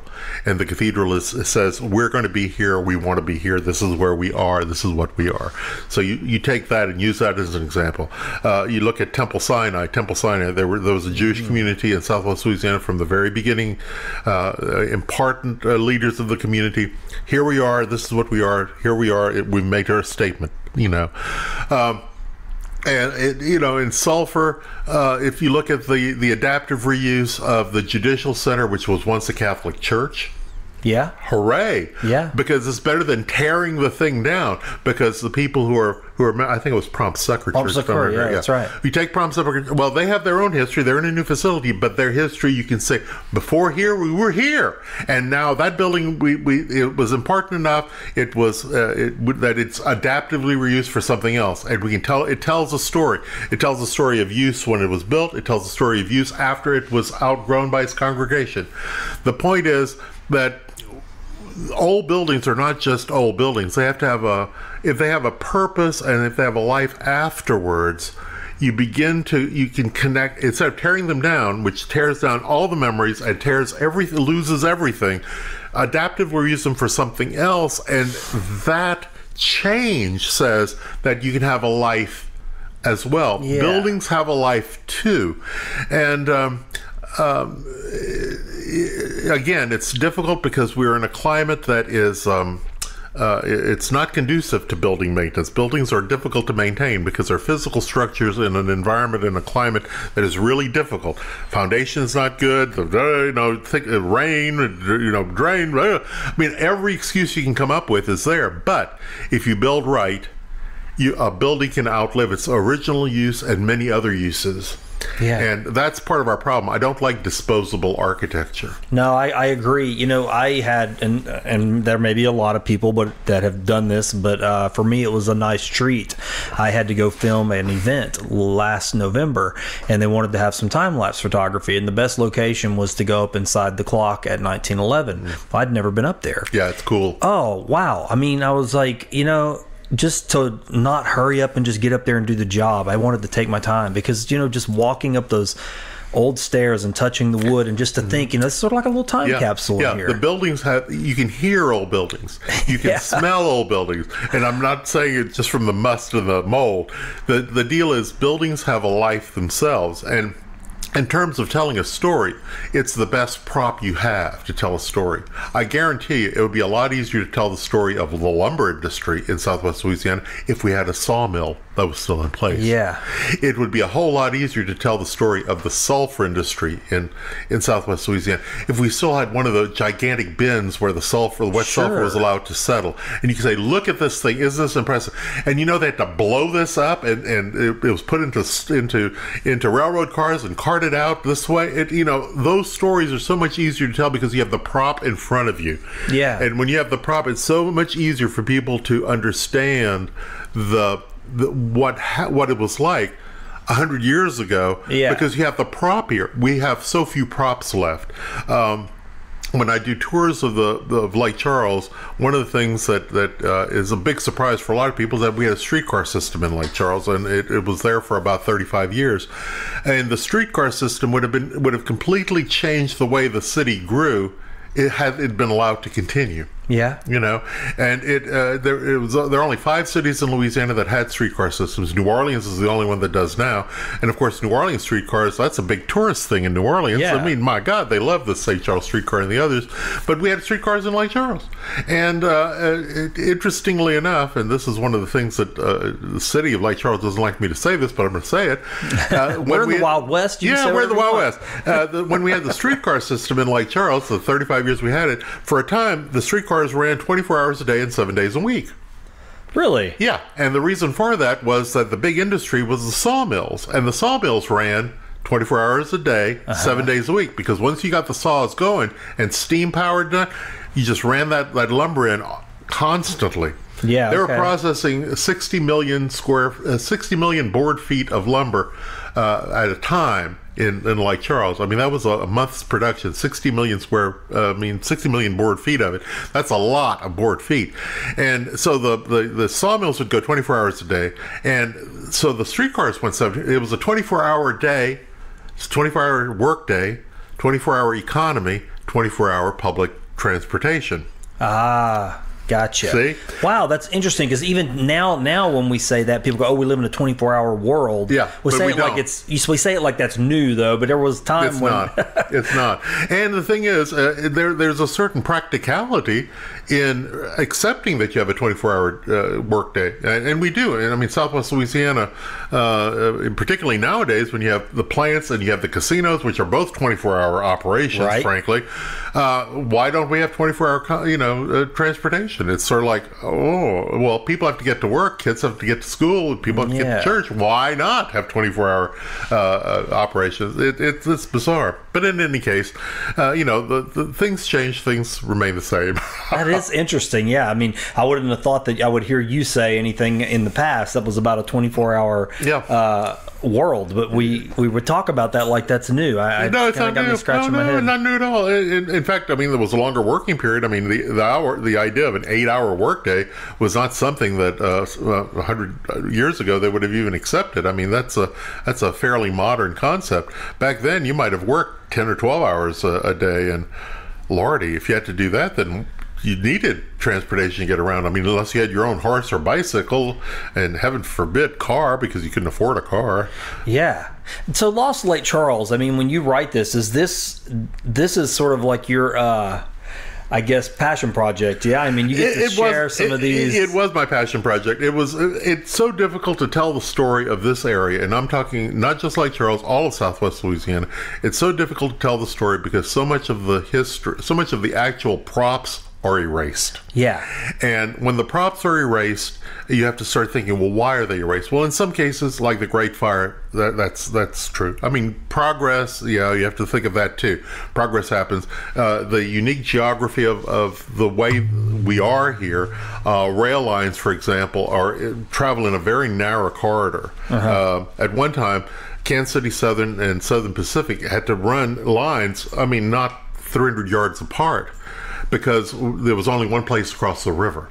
I see. And again, moving around Southwest Louisiana has always been difficult, and we think of it. Oh, it's a a 2019 problem. No, it's not. There's always been a difficulty because the unique geography of Southwest Louisiana is such that there are ridges where the roadways are, and if you don't, then you better get some very tall hiking boots because you're going to be in the muck pretty soon. Well, that makes a lot of sense. My grandmother, she's 90 something years old, and she was talking about when my aunt was born, how you had to get across the Calcasieu. And I was just blown away. I said, because we just don't think about that now. There was no bridge. I mean, complicated travel isn't a new thing. Yeah, complicated travel is not difficult. It's not new at all. And, the very first settlers here had to cross with pirogues and dugouts and then rope ferries, which again, we have a little bit of a history of that when you think of Goss Ferry Road and Anthony Ferry Road and Perkins Ferry Road. The names are in the road. The names are in the road. At the end of each of those roads, there was a rope ferry that was operated by the Perkins family or the Goss family or whatever, and that's how you got across the Calcasieu. Getting from Lake Charles to Sulphur has not ever been easy. When we had a lot of lumber, the Lake Charles was used as a holding pond for cut lumber.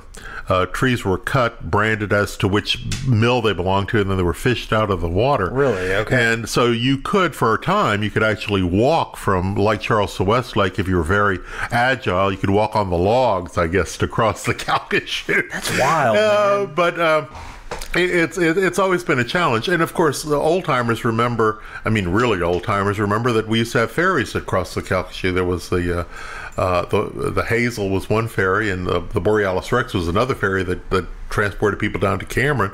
Which was the only way you could get to Cameron, frankly, before they even had gravel roads to get to Cameron. So it's always been a kind of an interesting. Unusual way of getting from here to there. Yeah. Well, I've been passed a note to ask you about the Preservation Society's Lost Landmarks project. Oh, my heavens, yes. Well, Lost Landmarks is one of the things that tries to address some of the erasures that we've had, and one of the things that might be very useful. Let me tell you a little bit about the program, and then I'm going to ask for help from people who are listening to this podcast. The Lost Landmarks is really a continuation of a Southwest Historical Association's project to mark the sites of lost building structures, whatnot, that were important to the history of Southwest Louisiana. We've marked places like the Majestic Hotel, and Gold Band Records, and Ball's Auditorium, and the Louisiana Baptist Orphanage, and a lot of sites. There are about 15 sites that are marked. And every year we are challenged to find 3 more landmarks to mark. Oh, really? Okay. Yeah, and we are working right now on the list for 2019-2020. It's an expensive process. The Preservation Society has to generate money in order to put these signs, which tell a thumbnail history on the actual site where the structure was. Tells the thumbnail history, directs you to the website of the Preservation Society. It gives you more information and links to other resources. So if you want to know more about Ball's Auditorium, you can go to the website. You can read about Ball's Auditorium, or you can learn about what happened to the Louisiana Baptists when the orphanage shut down in 1926. So, or St. Charles Academy, or any of the number of other places. Well, we are looking for new sites, and we're trying to encourage people to provide us links and leads to new sites. Okay. So we've already had a couple of interesting leads. There are folks that are interested in marking the site of the Chateau Charles. Oh, yeah. The Chateau Charles, a fascinating building, a wonderful example of what it was like mid-century. It was a motor hotel is what they called it. It was kind of one of the only things like that around here. It was, and it was very prestigious in its day. Elvis stayed there. Now it's just a parking lot, unfortunately. Yeah, its water system was contaminated, and they had to shut down because the water system was. My mother was a maid there whenever I was a young boy. Oh well, we used to eat there. I mean, it was a fabulous place to eat, and we're thinking that but we need that story. So we have a shout out to the Tullis family to give us the Tullis family history, and we want images of that. Seriously, it's one of the buildings that needs to be looked at.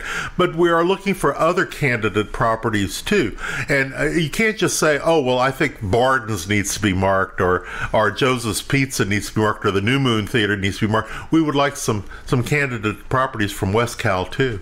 Yeah, because West Cal history is just like Charles history. West Cal history needs to be shared. It needs to be out there. So this is a particular effort for listeners. If you do have candidate properties of structures that were important to the history of Southwest Louisiana, to contact the Preservation Society either at their Facebook page or their website, calcareepreservation.org, or on Facebook it's Calcasieu Preservation Society, Historic Preservation, and just message us. Let us know. Give us the history of the site. If you have information about, for example, the Chateau Charles, then tell us some of that history. As I say, we do have a shout out to the Tullis family, who were the last owners, to give us some of the history, because the guest list was spectacular. Yeah, that's what I've heard. Yeah, and it would be wonderful to be able to share that history, because there's absolutely nothing left of it, and that's one of the sad things, is that we do have buildings that have been determined to be disposable, and they're gone. And once they're gone, those memories are gone too, unless you have something that tells that story. It's interesting how that works. I mean, and I couldn't tell you the particulars of it, but I think it's the residue of memories, I guess, that you don't really have landmarks to, or you do have where landmarks are important. So when I was a kid, I had to have ear surgeries in Shreveport, Louisiana, but I was very young. And when I got older and I would go to Shreveport, I'd always take the interstate and just blow right up there and come back. But then I had to get off one time, and I ended up taking some backcountry roads. And I mean, even as an adult, I would go, this looks familiar. This building looks familiar. This looks familiar. You go through these little towns, and this gas station is old. A lot of these things are shut down. They're gone. But there's something special about being able to actually see that and touch it. It's the prop that you need to have to tell the story. It's a memory aid. Yeah. And if you can have the memory aid serving a contemporary purpose, it's wonderful. I mean, for example, Calcasieu Marine National Bank has, for people who are bankers might remember it. People who are interested in the Burton or the Lawton families, you have a connection there. But if you had somebody who got married there, it has a life beyond its original purpose, and that's part of it. The stories it has to tell can be told, whether it's a bank, an event center, or something else, as long as it's still there. Yeah. Once it becomes a vacant field, it no longer has the power to tell stories. It no longer has that power, and that's something that we should never erase our history. Sometimes the history, it needs to be there. The structure, the site, the thing needs to be there, just so that it marks a spot in time when this was the way it was, whether right or wrong. This was the way it was. Yeah. And it needs to tell that story. Elsewise, we have nothing to base our culture on. Yeah. Some places for me, and it's interesting the timing we're having this conversation, places for me that I can do that are cemeteries. Yeah. They tend to not change from the inside, right? So if you go to an old cemetery that you've frequented, and maybe you have memories there, or maybe loved ones there, or it's a place that you just like to get away to, which I do because they're very peaceful, I like to go there because it doesn't change. I can go to the interior, the oldest parts, and it feel like it's captured, it's protected, Yeah, if you go to Antioch Bigwood Cemetery, if you go to the central part of that, it's pretty much the way it was 70 years ago or today. Yeah. It doesn't need to be maintained. I mean, every cemetery, again, has to deal with the issues that we deal with here, because we are in a particularly bad climate, ecologically speaking, for structures, and so we have to be really, really sensitive to these things. You live on the coast, you have coastal issues that have to be tended to. But you're right, cemeteries are a great example of telling those stories, and whether it's Antioch Bigwoods or Henning or Bilbo Cemetery, or Sallier, or any of those, they're stories that are told that can only be told because the memorials are there that can make those connections. It's very interesting. I was out at It's not Consolata, but whatever's right next to Consolata. Yeah, Creon Pines. Creon Pines. And I stopped there one day between meetings to go take a walk. And then I hadn't been out there in months, and I walked by Elton Louviere's grave. And then as I kept walking, I walked by Beverly Pittman, the owner of KD's stone. And I said, this right here, just that sector, captures a moment, a particular section of time. Here's some people who had businesses. Here's an artist that made an impact, all just in this row. And, cemeteries are clustered that way a lot of times. You'll have this little bit of time where a particular set of experiences happened or history happened. Exactly. In Lake Charles, interestingly enough, there are two cemeteries that I have a particular affinity for because there are huge monuments there that some folks may not know about. After the Audrey hurricane, there were bodies that were found for months and months and months afterwards, and there were unidentified remains too. And there are two cemeteries that happen to have the remains of the unknown from Audrey. Highland Memorial Gardens on Gulf Highway is one, and Cambrai Cemetery up on Opelousas Street is the other. Really? And there are large patches that are dedicated to the bodies that were found and unidentified and unclaimed. So it's like a mass they're mass graves for the two. And there's a sadness there because forever the residents of Cameron Parish and the residents of Calcasieu Parish are connected by that tragedy. Sure. And the unknown being buried in those two mass graves is to me it's a chilling sort of thing. Because it's just within my memory.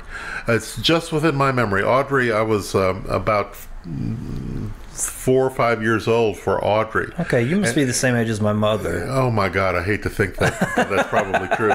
But I do recall my father had been working. He, like a lot of people in St. Martin Parish, he was in St. Martin Parish, had worked in Calcasieu. He came here to work, and he worked here for a while, and he knew some folks from Cameron. And after the horrible storm, probably maybe October of '57, he took the back roads, and we went to Cameron. And one of the very first memories I have, and this is as a wee child, is the smell. Oh, wow. Because we happened to come on a day when they were burning trees and cattle and whatnot that had been drowned up, and it was a hygiene issue.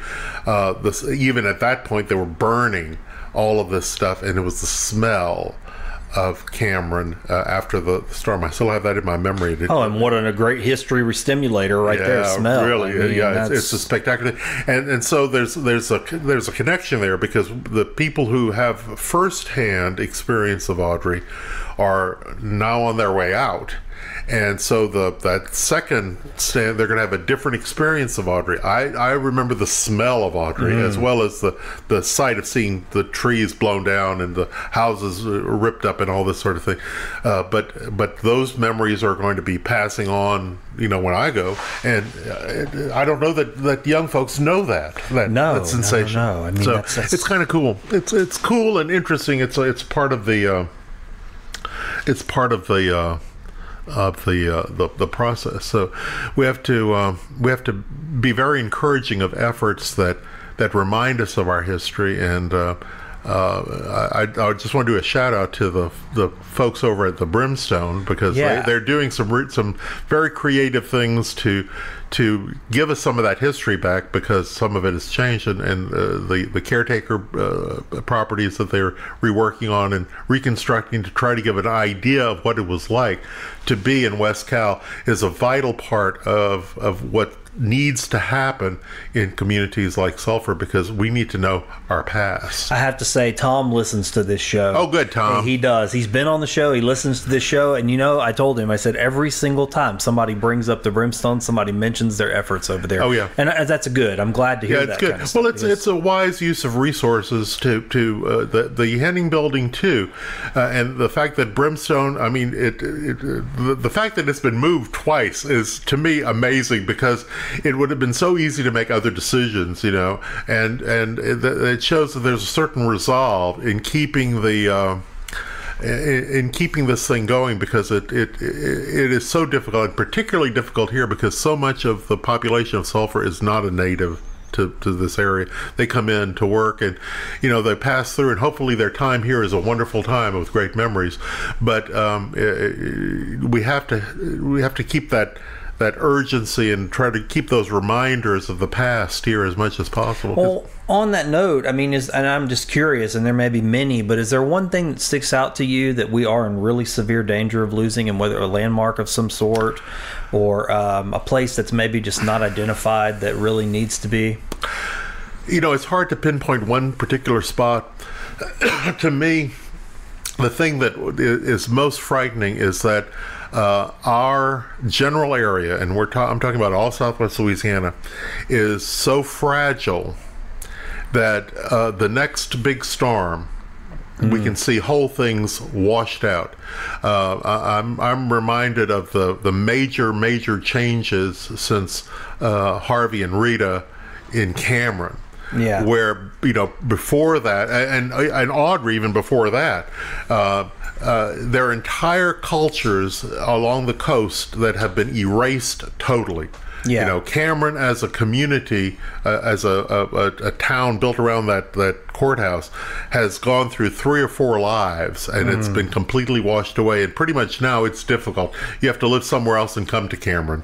Yeah. And the thing is, the same thing that could happen with Cameron and Holly Beach could happen just as easily with Graywood or with Carlos. Yeah. Because the next line of defense is right there. It's where the whole area is very, very fragile.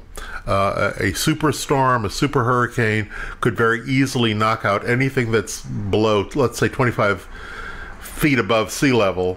Very easily, and that's what I'm concerned with. I mean, we talk about buildings, and buildings are very important, but the entire substrate of this area can be so easily manipulated by weather. Yeah. That that's what I'm concerned with. We need to be very, very cautious about that and all the other things that lead to that. Yeah.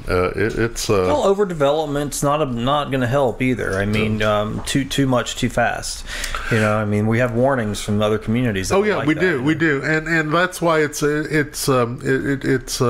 I mean, we see it, but how well is that lesson learned?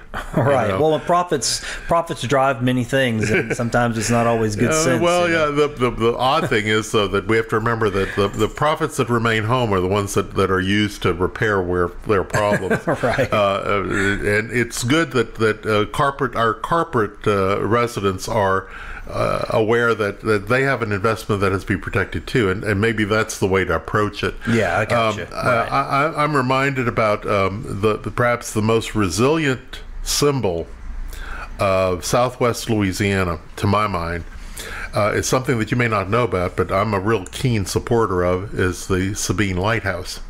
I've never been to the Sabine Lighthouse. You need to go to the Sabine Lighthouse.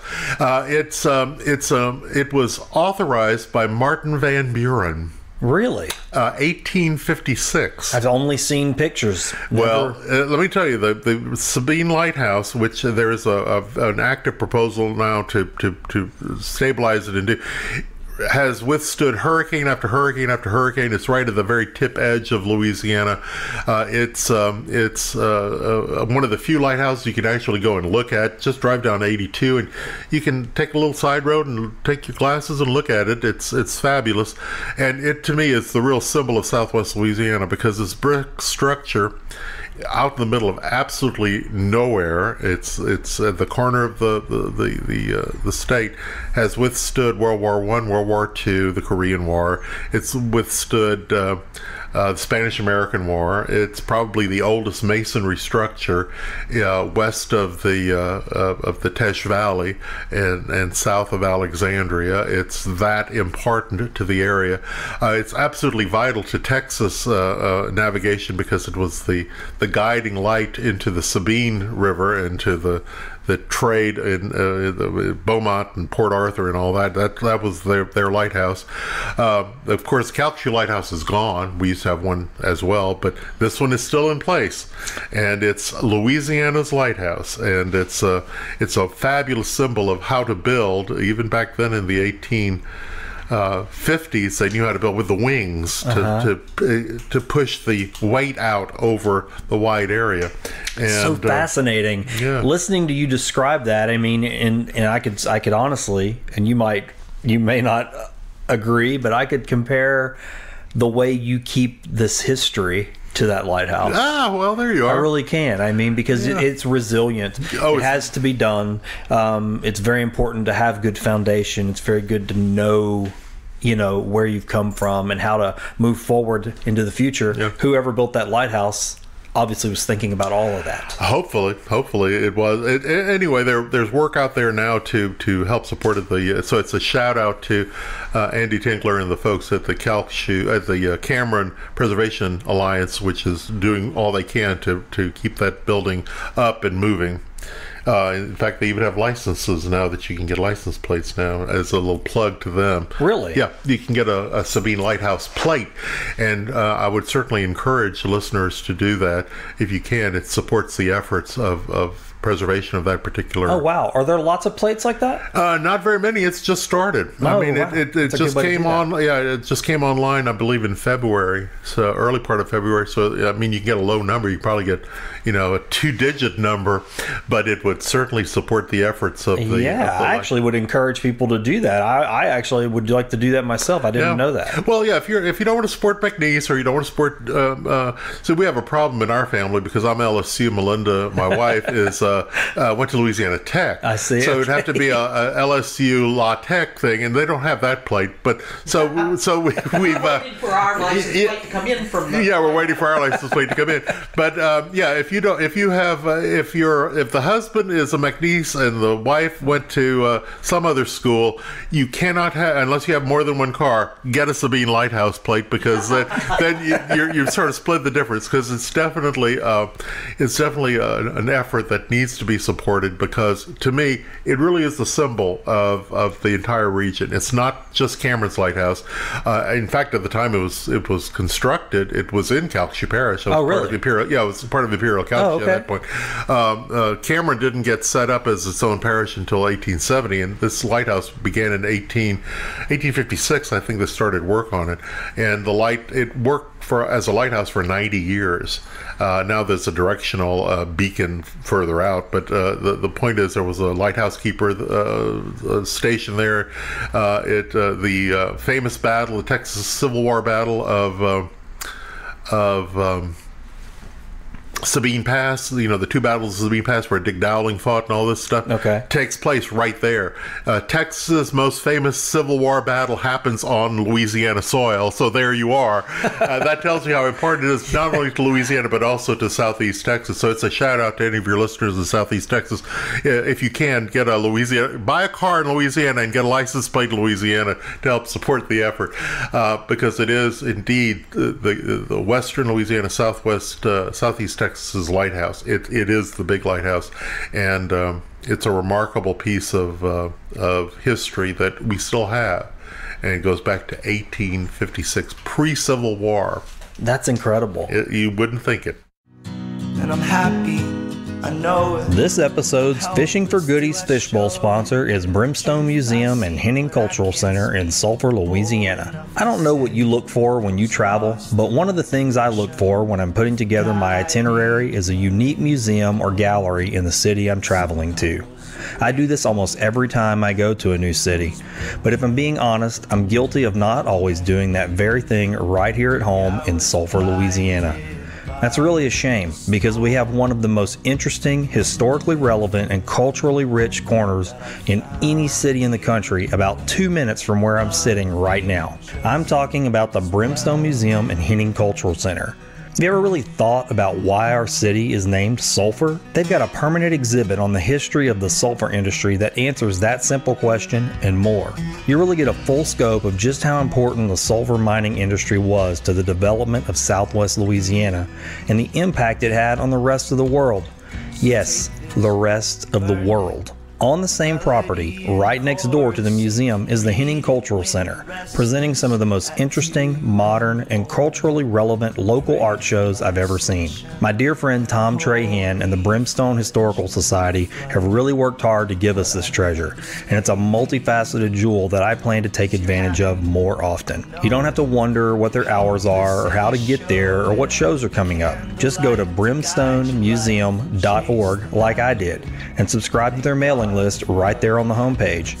That's brimstonemuseum.org. Tom will make sure you start getting the announcements for each and every new show at the gallery. But you don't have to wait for the mail to arrive to enjoy this historical local treasure. You don't have to be guilty, like me, of overlooking a local wonder that conveniently sits next to the Grove, one of the most beautiful walking parks in Southwest Louisiana. Drop in and say hi to Tom for me. Tour the museum and center, and make sure to tell Tom that you heard about Brimstone Museum on Find the Good News. Now, let's take that dive in the fishbowl. I'll tell you, this has been a ton of fun. I could actually probably listen to this all day. There is a part of this show, if you've ever listened to it, called Fishing for Goodies. Yep. And this fishbowl is full of questions. And you get to draw three, and then we'll discuss them. Now, I don't know what they all are. These are some of them from past guests, and this is interesting. Yeah, and I don't know what you're going to get. And some of them are from writing deck. There's all kinds of things in there. Oh, really? Yeah, and I've been surprised a few times. Okay, 3, huh? Okay, here we go. This should be fun. Okay. Which character from a movie or book would you most like to meet, and why? Oh, my heavens. There's probably a few, huh? Probably a few. Describe what life would be like in 3 years if you don't allow your bad habits to stop you. Oh, my God. Write a letter to someone who has impacted your life. You don't have to write a letter. The last person who pulled that one, we just discussed it. Okay, well, all righty. Okay, well, let's start with describe what life would be like in 3 years if you don't allow your bad habits to stop you. Well, if I don't allow my bad habits to stop me, I'd probably I'd probably need to lose weight. I'm old and cranky, and I need to take care of my health because you have to look at the other end of existence as far as it goes. In fact, just before we began this, my oldest cousin called me to say that her husband had passed away, and when you get to a certain age, you begin to think of mortality a little bit more poignantly, and when something like that happens, you say, well, I've got to correct my ways, and that's just a lost landmark. That's right. I'll be a lost landmark. That's too. right. That's so right. There you are. Improve your ways, Adley Cormier. Which character from a book or movie would you most like to meet, and why? Wow. Gosh, I'll really have to think about that. Write a letter to someone who has impact. Well, the letter that I'd like to write probably would be to my high school French teacher, believe it or not. Her name was Jean Castile, and she was her family was a Acadian family from Southwest Louisiana. On her mother's side, they were Thibodeaux. Castiles are actually French, directly from France, as far as Southwest Louisiana goes, and she really encouraged me to study. Interestingly enough, as a kid, I lived in St. Martin Parish, and when I was a child in high school, St. Martin Parish had a not particularly good reputation. It had the lowest literacy. Its literacy was 66th in the state, and that was at a time when there was an independent school system in Monroe. It was the last school system in the state as far as literacy went, and Louisiana was the last state in the nation as far as literacy, so we were the bottom of the barrel. And one of the things that the school board did in St. Martin Parish back then, this was in the late 60s, early 70s, they decided that they were going to improve the teaching quality, and one of the teachers that they brought in was John Castile.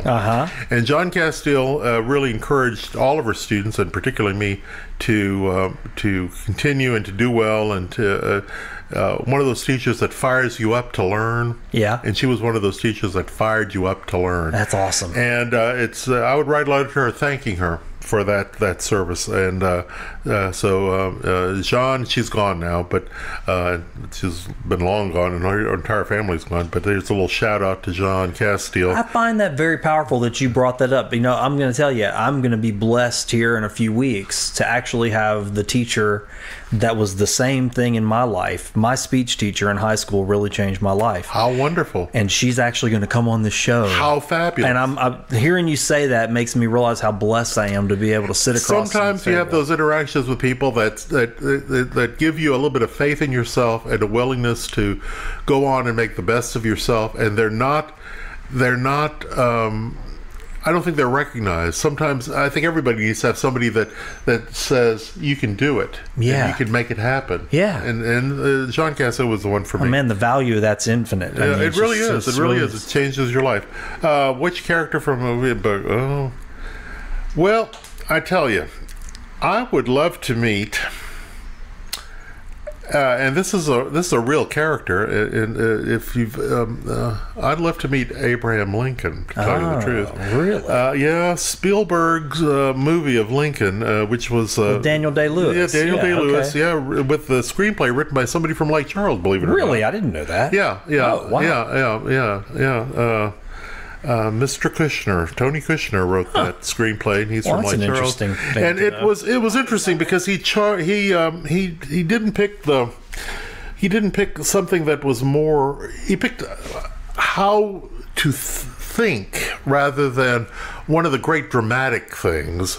It was how he dealt with a particular problem, and I would love to talk with him because so much is of the United States history is dependent on the interactions between what happened in the Civil War and just before and just after, and it would be nice to hear Abraham's yeah, boy, there. you're talking about being dead center of that. Dead center of the issue, because it becomes a little bit of an issue for me, living in the South and having had ancestors that probably had slaves. So far I haven't been able to find any that did because we were poor Cajuns, but there's some possibility back then. You wonder about the relationship of how that actually worked, how people can actually justify that in terms of an economic. It had to happen, according to the South. It had to happen, and I'm wondering why it had to happen, because in another 5 or 6 years we had a complete change with the changes with the steam powered and all the equipment that agricultural renovations and revolution just after the Civil War, when you didn't have to have it's interesting. That's right. Yeah. I mean, technology so much it's easy to go, technology's a bad, and that argument is moot. Yeah, because things were changing at that point. So it would be interesting to get Abraham Lincoln's viewpoint on that. That's a very interesting answer. Yeah. There you are. Well, I tell you, that kind of stuff like that really gets you thinking, It does. Sometimes people pick some kind of cheeky character. No. But really to get deep dive into somebody that's like really at the crux of history. Well, really the crux of history. The actual point at which the defining character of the United States was created, as far as I'm concerned, because it pretty much everything that follows becomes connected with that event. Yeah. Now, what can we do, people like me, to help with the protection of visible landmarks in in Southwest Louisiana? Well, one thing is to widen your concept of what a landmark is, because landmarks are not necessarily old or fancy. They can be irregular. It might be something as modest as make a decision not to tear something down, but to find another use for it. Yeah. And if you're a business person, there are some really good reasons for that. Sometimes an adaptive reuse project is a little bit less expensive than a complete new rebuild, particularly if you have to drag in a lot of dirt in order to elevate the property or do something else to modify the way it's done. So if you're a business person and you're looking for new digs for your business, look around your community community at a place that is underused or that is abandoned, and see if it can be revived for current use. It's a good idea to look at resources. It's good stewardship of existing resources to reuse what you already have rather than to rebuild from scratch. Yeah. And it doesn't have to be big. It can be something as modest or as modern as, for example, when Albertsons and Sulphur left and Kroger's moved in. Unfortunately, Kroger's had just built a new building too. But the thing is, when Kroger's left, somebody else went into that building. So right, it doesn't become a dead property. Yeah, don't keep the properties occupied and useful, and consider maintaining your property as much as you possibly can, because one of the underlying themes of this podcast is that we live in a part of the country where the environment is deadly on buildings. I mean, we're dealing with rain, we're dealing with termites, we're dealing with mold, we're dealing with all sorts of things, high winds, and that means that you have to build to a slightly higher standard if you're expecting to adaptively reuse it. And so we as citizens, we as business owners, we as people who are in the community need to support businesses that do adaptively reuse structures if they can. If you have, instead of going to somebody that's cut down all sorts of trees in order to build to put up a tin building, and you have them, or you have somebody that's been in business for 60 years in the same location maintaining their property well, if you can make the choice, go to one or the other. Yeah. Adaptive reuse, and those are good words. Adaptive reuse is something Love that. Yeah, adaptive reuse is good stewardship of resources. And the deal. Yeah, and that's a decision that you can make. You can make a decision to adaptively reuse something if you can. And remember that our history in Southwest Louisiana we're a very young part of the country, very, very young. And that means that things that are 50 years old are old. Particularly when you're looking at Southwest Louisiana. A lot of our history is what we would call mid-century. It's last century. Yeah. But 50s, 60s, 70s. And granted, it's not necessarily the prettiest of architecture, but you can redo the exteriors of buildings, and you can use the good bones that you have. Yeah. Don't be off-put by something.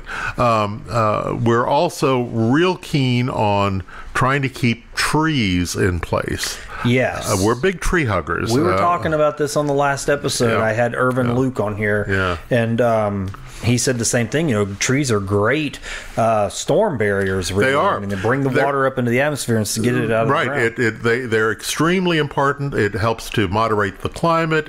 And frankly, there is no better example of that than on an August day. If there are any trees in the parking lot, there are cars underneath the trees. Nothing breaks my heart. I mean, it's just the absolute truth. Nothing breaks my heart worse than when I see that there's commercial property for sale in front of a piece of property that has big, beautiful old live oaks. Yeah. It just kills me because I know what's coming. The live oaks particularly are living treasures, like the Sabine Lighthouse. They are symbols of Southwest Louisiana. Live oaks don't grow everywhere. Live oaks are important parts of our history, particularly here, because most live oaks, except maybe things like the Sally oak and a couple of odd things like that, were probably planted by men and women who were pioneers in this area. A lot of live oaks were used as marker trees. They marked the edges of property. That's why you have alleys of live oaks. Even in the country, you'll see alleys of like in Chupeak, there are live oaks. There are live oaks between here and DeQuincy. And you'll see lines of live oaks. Those are not naturally occurring. Those are actually planted by man. And they planted live oaks because live oaks are extremely resilient to weather, and they're ideal for our climate. So live oaks are really living treasures as far as I'm concerned, and they really get zero respect. They get zero respect in Lake Charles. They get zero respect in a lot of places. When the precursor to the interstate highways, the United States federal highway system, Highway 90, when it was designed, Highway 190, when it was designed, Highway 71, when it was designed, they were designed to have trees, oak trees on both sides of the road. Yeah, that's right. They covered them. They covered it. And the reason was that back then they figured that you're going to be driving in an unair-conditioned car. If you have to change the tire, you want to change it in the shade.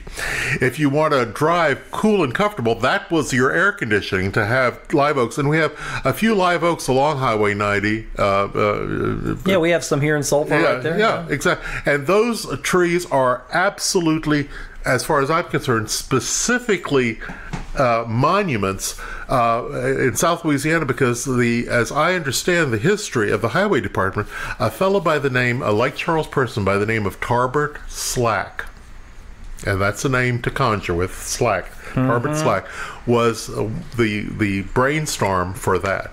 He had served in the army, as I understand, and had seen that the Romans planted trees along the Roman roads 2,000 years ago. Interesting. For the same reason that Tarbert Slack said, we ought to plant trees along the U.S. highways in order to provide shade for our motoring public. And Tarbert was a native of Southwest Louisiana. Isn't that the gravity of history? Yeah. I mean, you can take those trees right here on Highway 90, right, draw a line to him, and then his inspiration comes from 2,000 years ago with the Romans. That's incredible. You see, but that's the thing. Incredible. That's if you're a generalist. I'm a history generalist, so I can tell you a little bit about 17th century France. I can tell you a little bit about this. I can tell you a little bit about a lot, but I can tell you a lot about Southwest Louisiana. And the thing is, there are models and examples in history that sort of shape your environment. And as far as here, I see shapes and patterns all the time. Yeah. And I try to make connections. And that's what a good historian does, is that make those connections. Yeah. So when you see an oak tree, if you ever have if you ever have to change a tire on Highway 90, change it under one of Tarbert Slack's Roman, that's incredible, inspired trees. It's interesting because I love drawing lines between each person I've had on the show in a similar way. And I love that how sometimes I just see them sort of echoing each other. Irvin Luke was here and we were talking about this, and he was talking about ecology is the study of relationships between things. And I always bring up this Zen Buddhist monk that I love to read named Thich Nhat Hanh, and he uses the word interbeing. He said nothing is not dependent on something else. Everything is just a combination. Right. And listening to you talk about that too, that's exactly what you're describing, the connections between things. I mean, nothing is independent. No man is an island, really. Yeah. And even though we're here, we're in Southwest Louisiana, it's 2019, we have connections back to the Romans in the way trees were planted along the highways. Yeah. Who would have thought? Who would have thought? I have one more question, and it's on the back of this yellow coffee mug, and that's your coffee mug, by the way. It's on the other side. Did anything good happen today? Yeah. Yeah, the best thing that happened is that I came to talk with Oran Parker. Man, that's fantastic. Yeah. I braved the crossing of the Calcasieu to come. You didn't have to take a ferry or ride on a log. Or walk on logs. Didn't have to take the hazel and a mule. And that was the good thing that happened today. Man, that's great to hear. I'm glad because, that's what I want from this show is there's so many good things going on around us. It's so easy to get overwhelmed in the tidal wave of you and I had this before we even started recording, elevating the conversation, right? Having elevated discourse. Elevated discourse is what we need. Yeah. Let me see here. I'm getting past a note. Adley's grasp of our timeline. What does that mean to you? Well, Melinda my wife is with us right here. She's been very quiet, but she's been writing on her hand most of the time. Melinda claims that I have a timeline in my brain that has all these little offshoots, and if you pick a spot, I can go from that spot to like 15 other different spots on the timeline to his grasp of our history all the way back to dinosaurs to today. Well, not so much dinosaurs. We didn't have dinosaurs. We didn't have dinosaurs here. Remarkable grasp of our time. Yeah. Southwest Louisiana and how it connects to the rest of the world. Sure. It's fabulous, and it's one of the gifts of listening to him talk about history, is that thing that takes you from way back when to now. His brain is a long timeline. And it's a pleasure to listen to It is. him talk, because he can interweave things that we think of separate events into the pattern of our history. Well, you know, that day that I took that ride with you, and I mean, that may not have been a spectacular day particularly for you, but when I came back from that, it stuck with me all these years.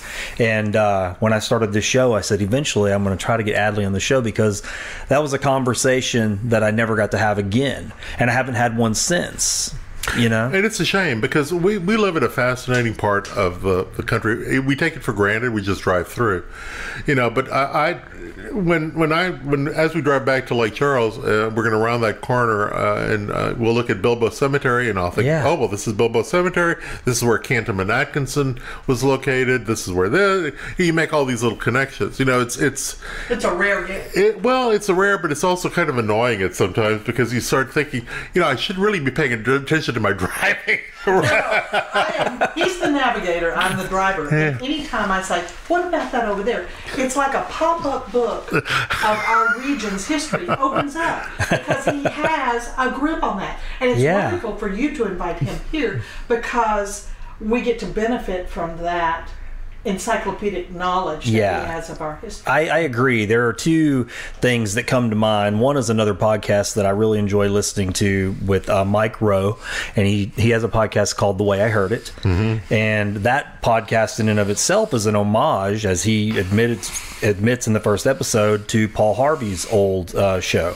And both of those things, Paul Harvey, when I was a kid, was somebody I used to love to listen to. Mm-hmm. You know, I used to love the way he would tell a story and then wrap it up at the end and the big reveal of what you were actually hearing the history of. Yeah. And, you know, Mike's trying to do the same thing. Mm-hmm. And, you know, it's just wonderful, because you don't realize you don't know what you don't know. You don't know that's exactly right. You don't know what you That's don't exactly right. And there are so many examples of how that works if you know the context that it's in.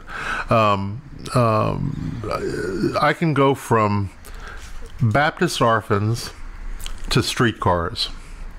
And you think, okay, Baptist orphans to streetcars. Well, in 1899, the Louisiana Baptist Convention decided that Lake Charles would be the ideal place to have an orphanage. And I'm talking about an old Victorian-style orphanage with wards and, you know, matrons and all that sort of thing. And Lake Charles was chosen at the time because Lake Charles was the place that they thought they could renew these kids and turn them into good little farmers and good little housewives and good, you know, productive people by teaching them this sort of thing.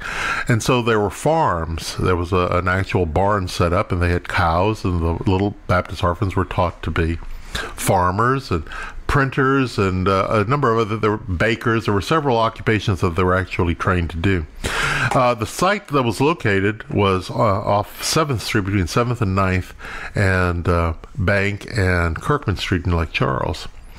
And it functioned there for quite a long time. It was about almost 30 years.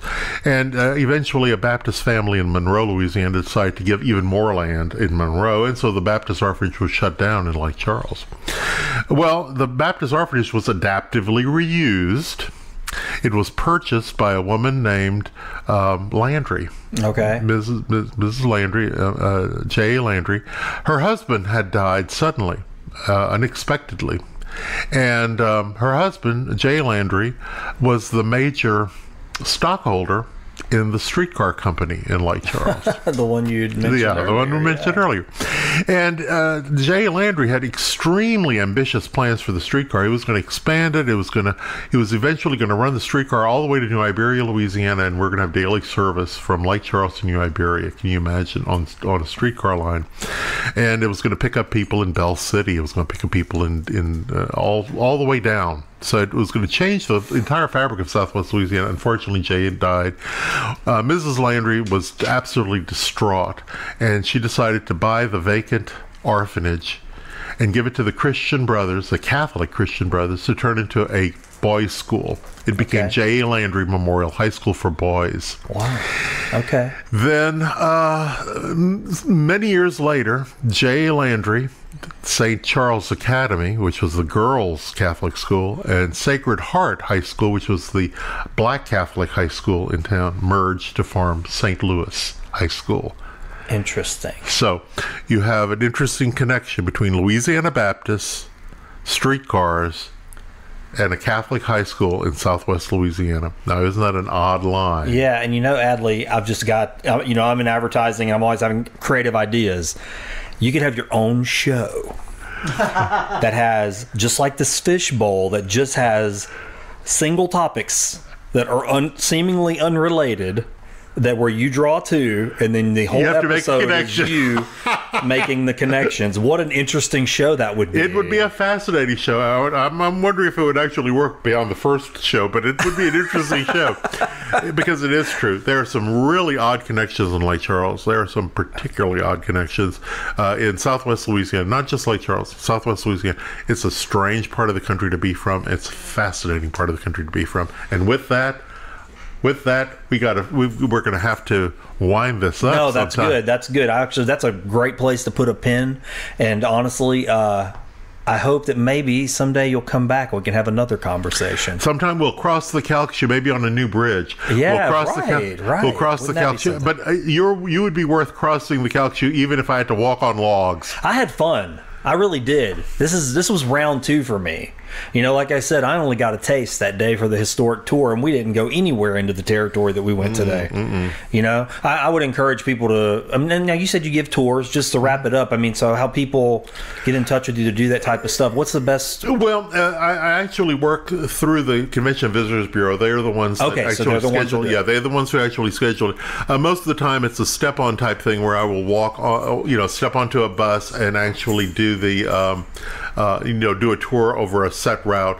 Occasionally, somebody will privately engage me to do. I did a private tour for the wife of the president of Citgo one day.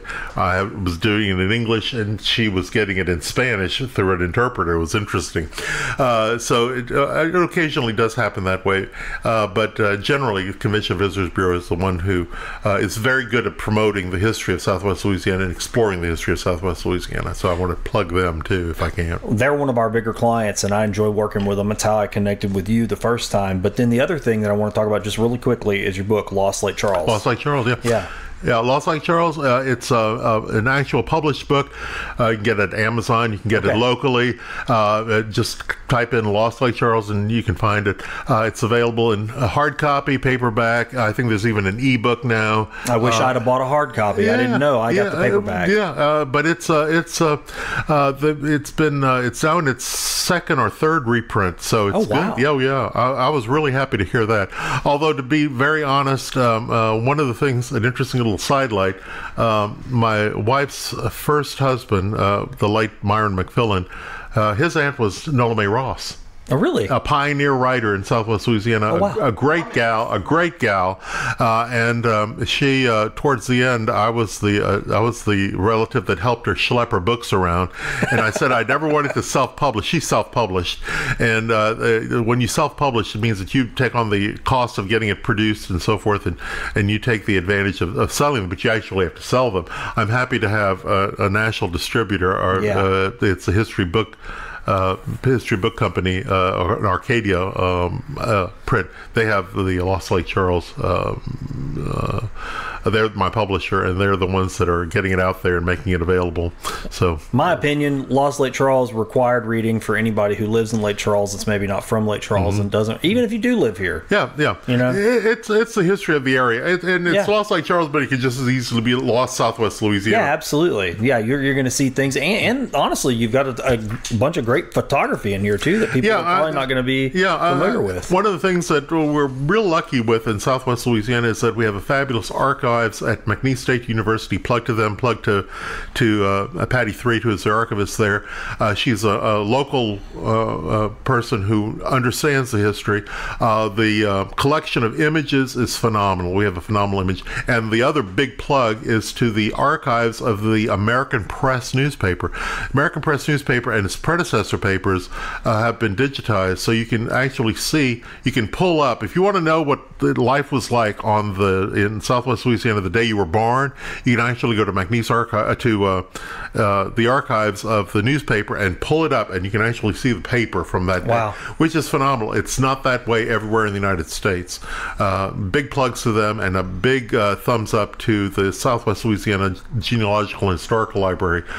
We have fabulous resources for checking out your history in Southwest Louisiana, and a big plug to them. The Calcasieu Parish Library System has a whole branch that deals with history. Anybody listening to this episode needs to have a pen and paper ready to write all this stuff down. Yeah, really. Because really, there is so much information. You can enjoy so much about the history of this area just from listening to this one conversation. Sounds great. It's exactly right. Man, well, my answer to what's on the back of that mug is this was also something good that happened to me today. Oh, thank you. Thank you. And I love you just as well. Thanks for listening to this episode of Find the Good News. If you would like to advertise on this show or sponsor an episode, just visit findthegood.news. Send me a message and we'll see about getting your business, organization, service, product, or event on the show.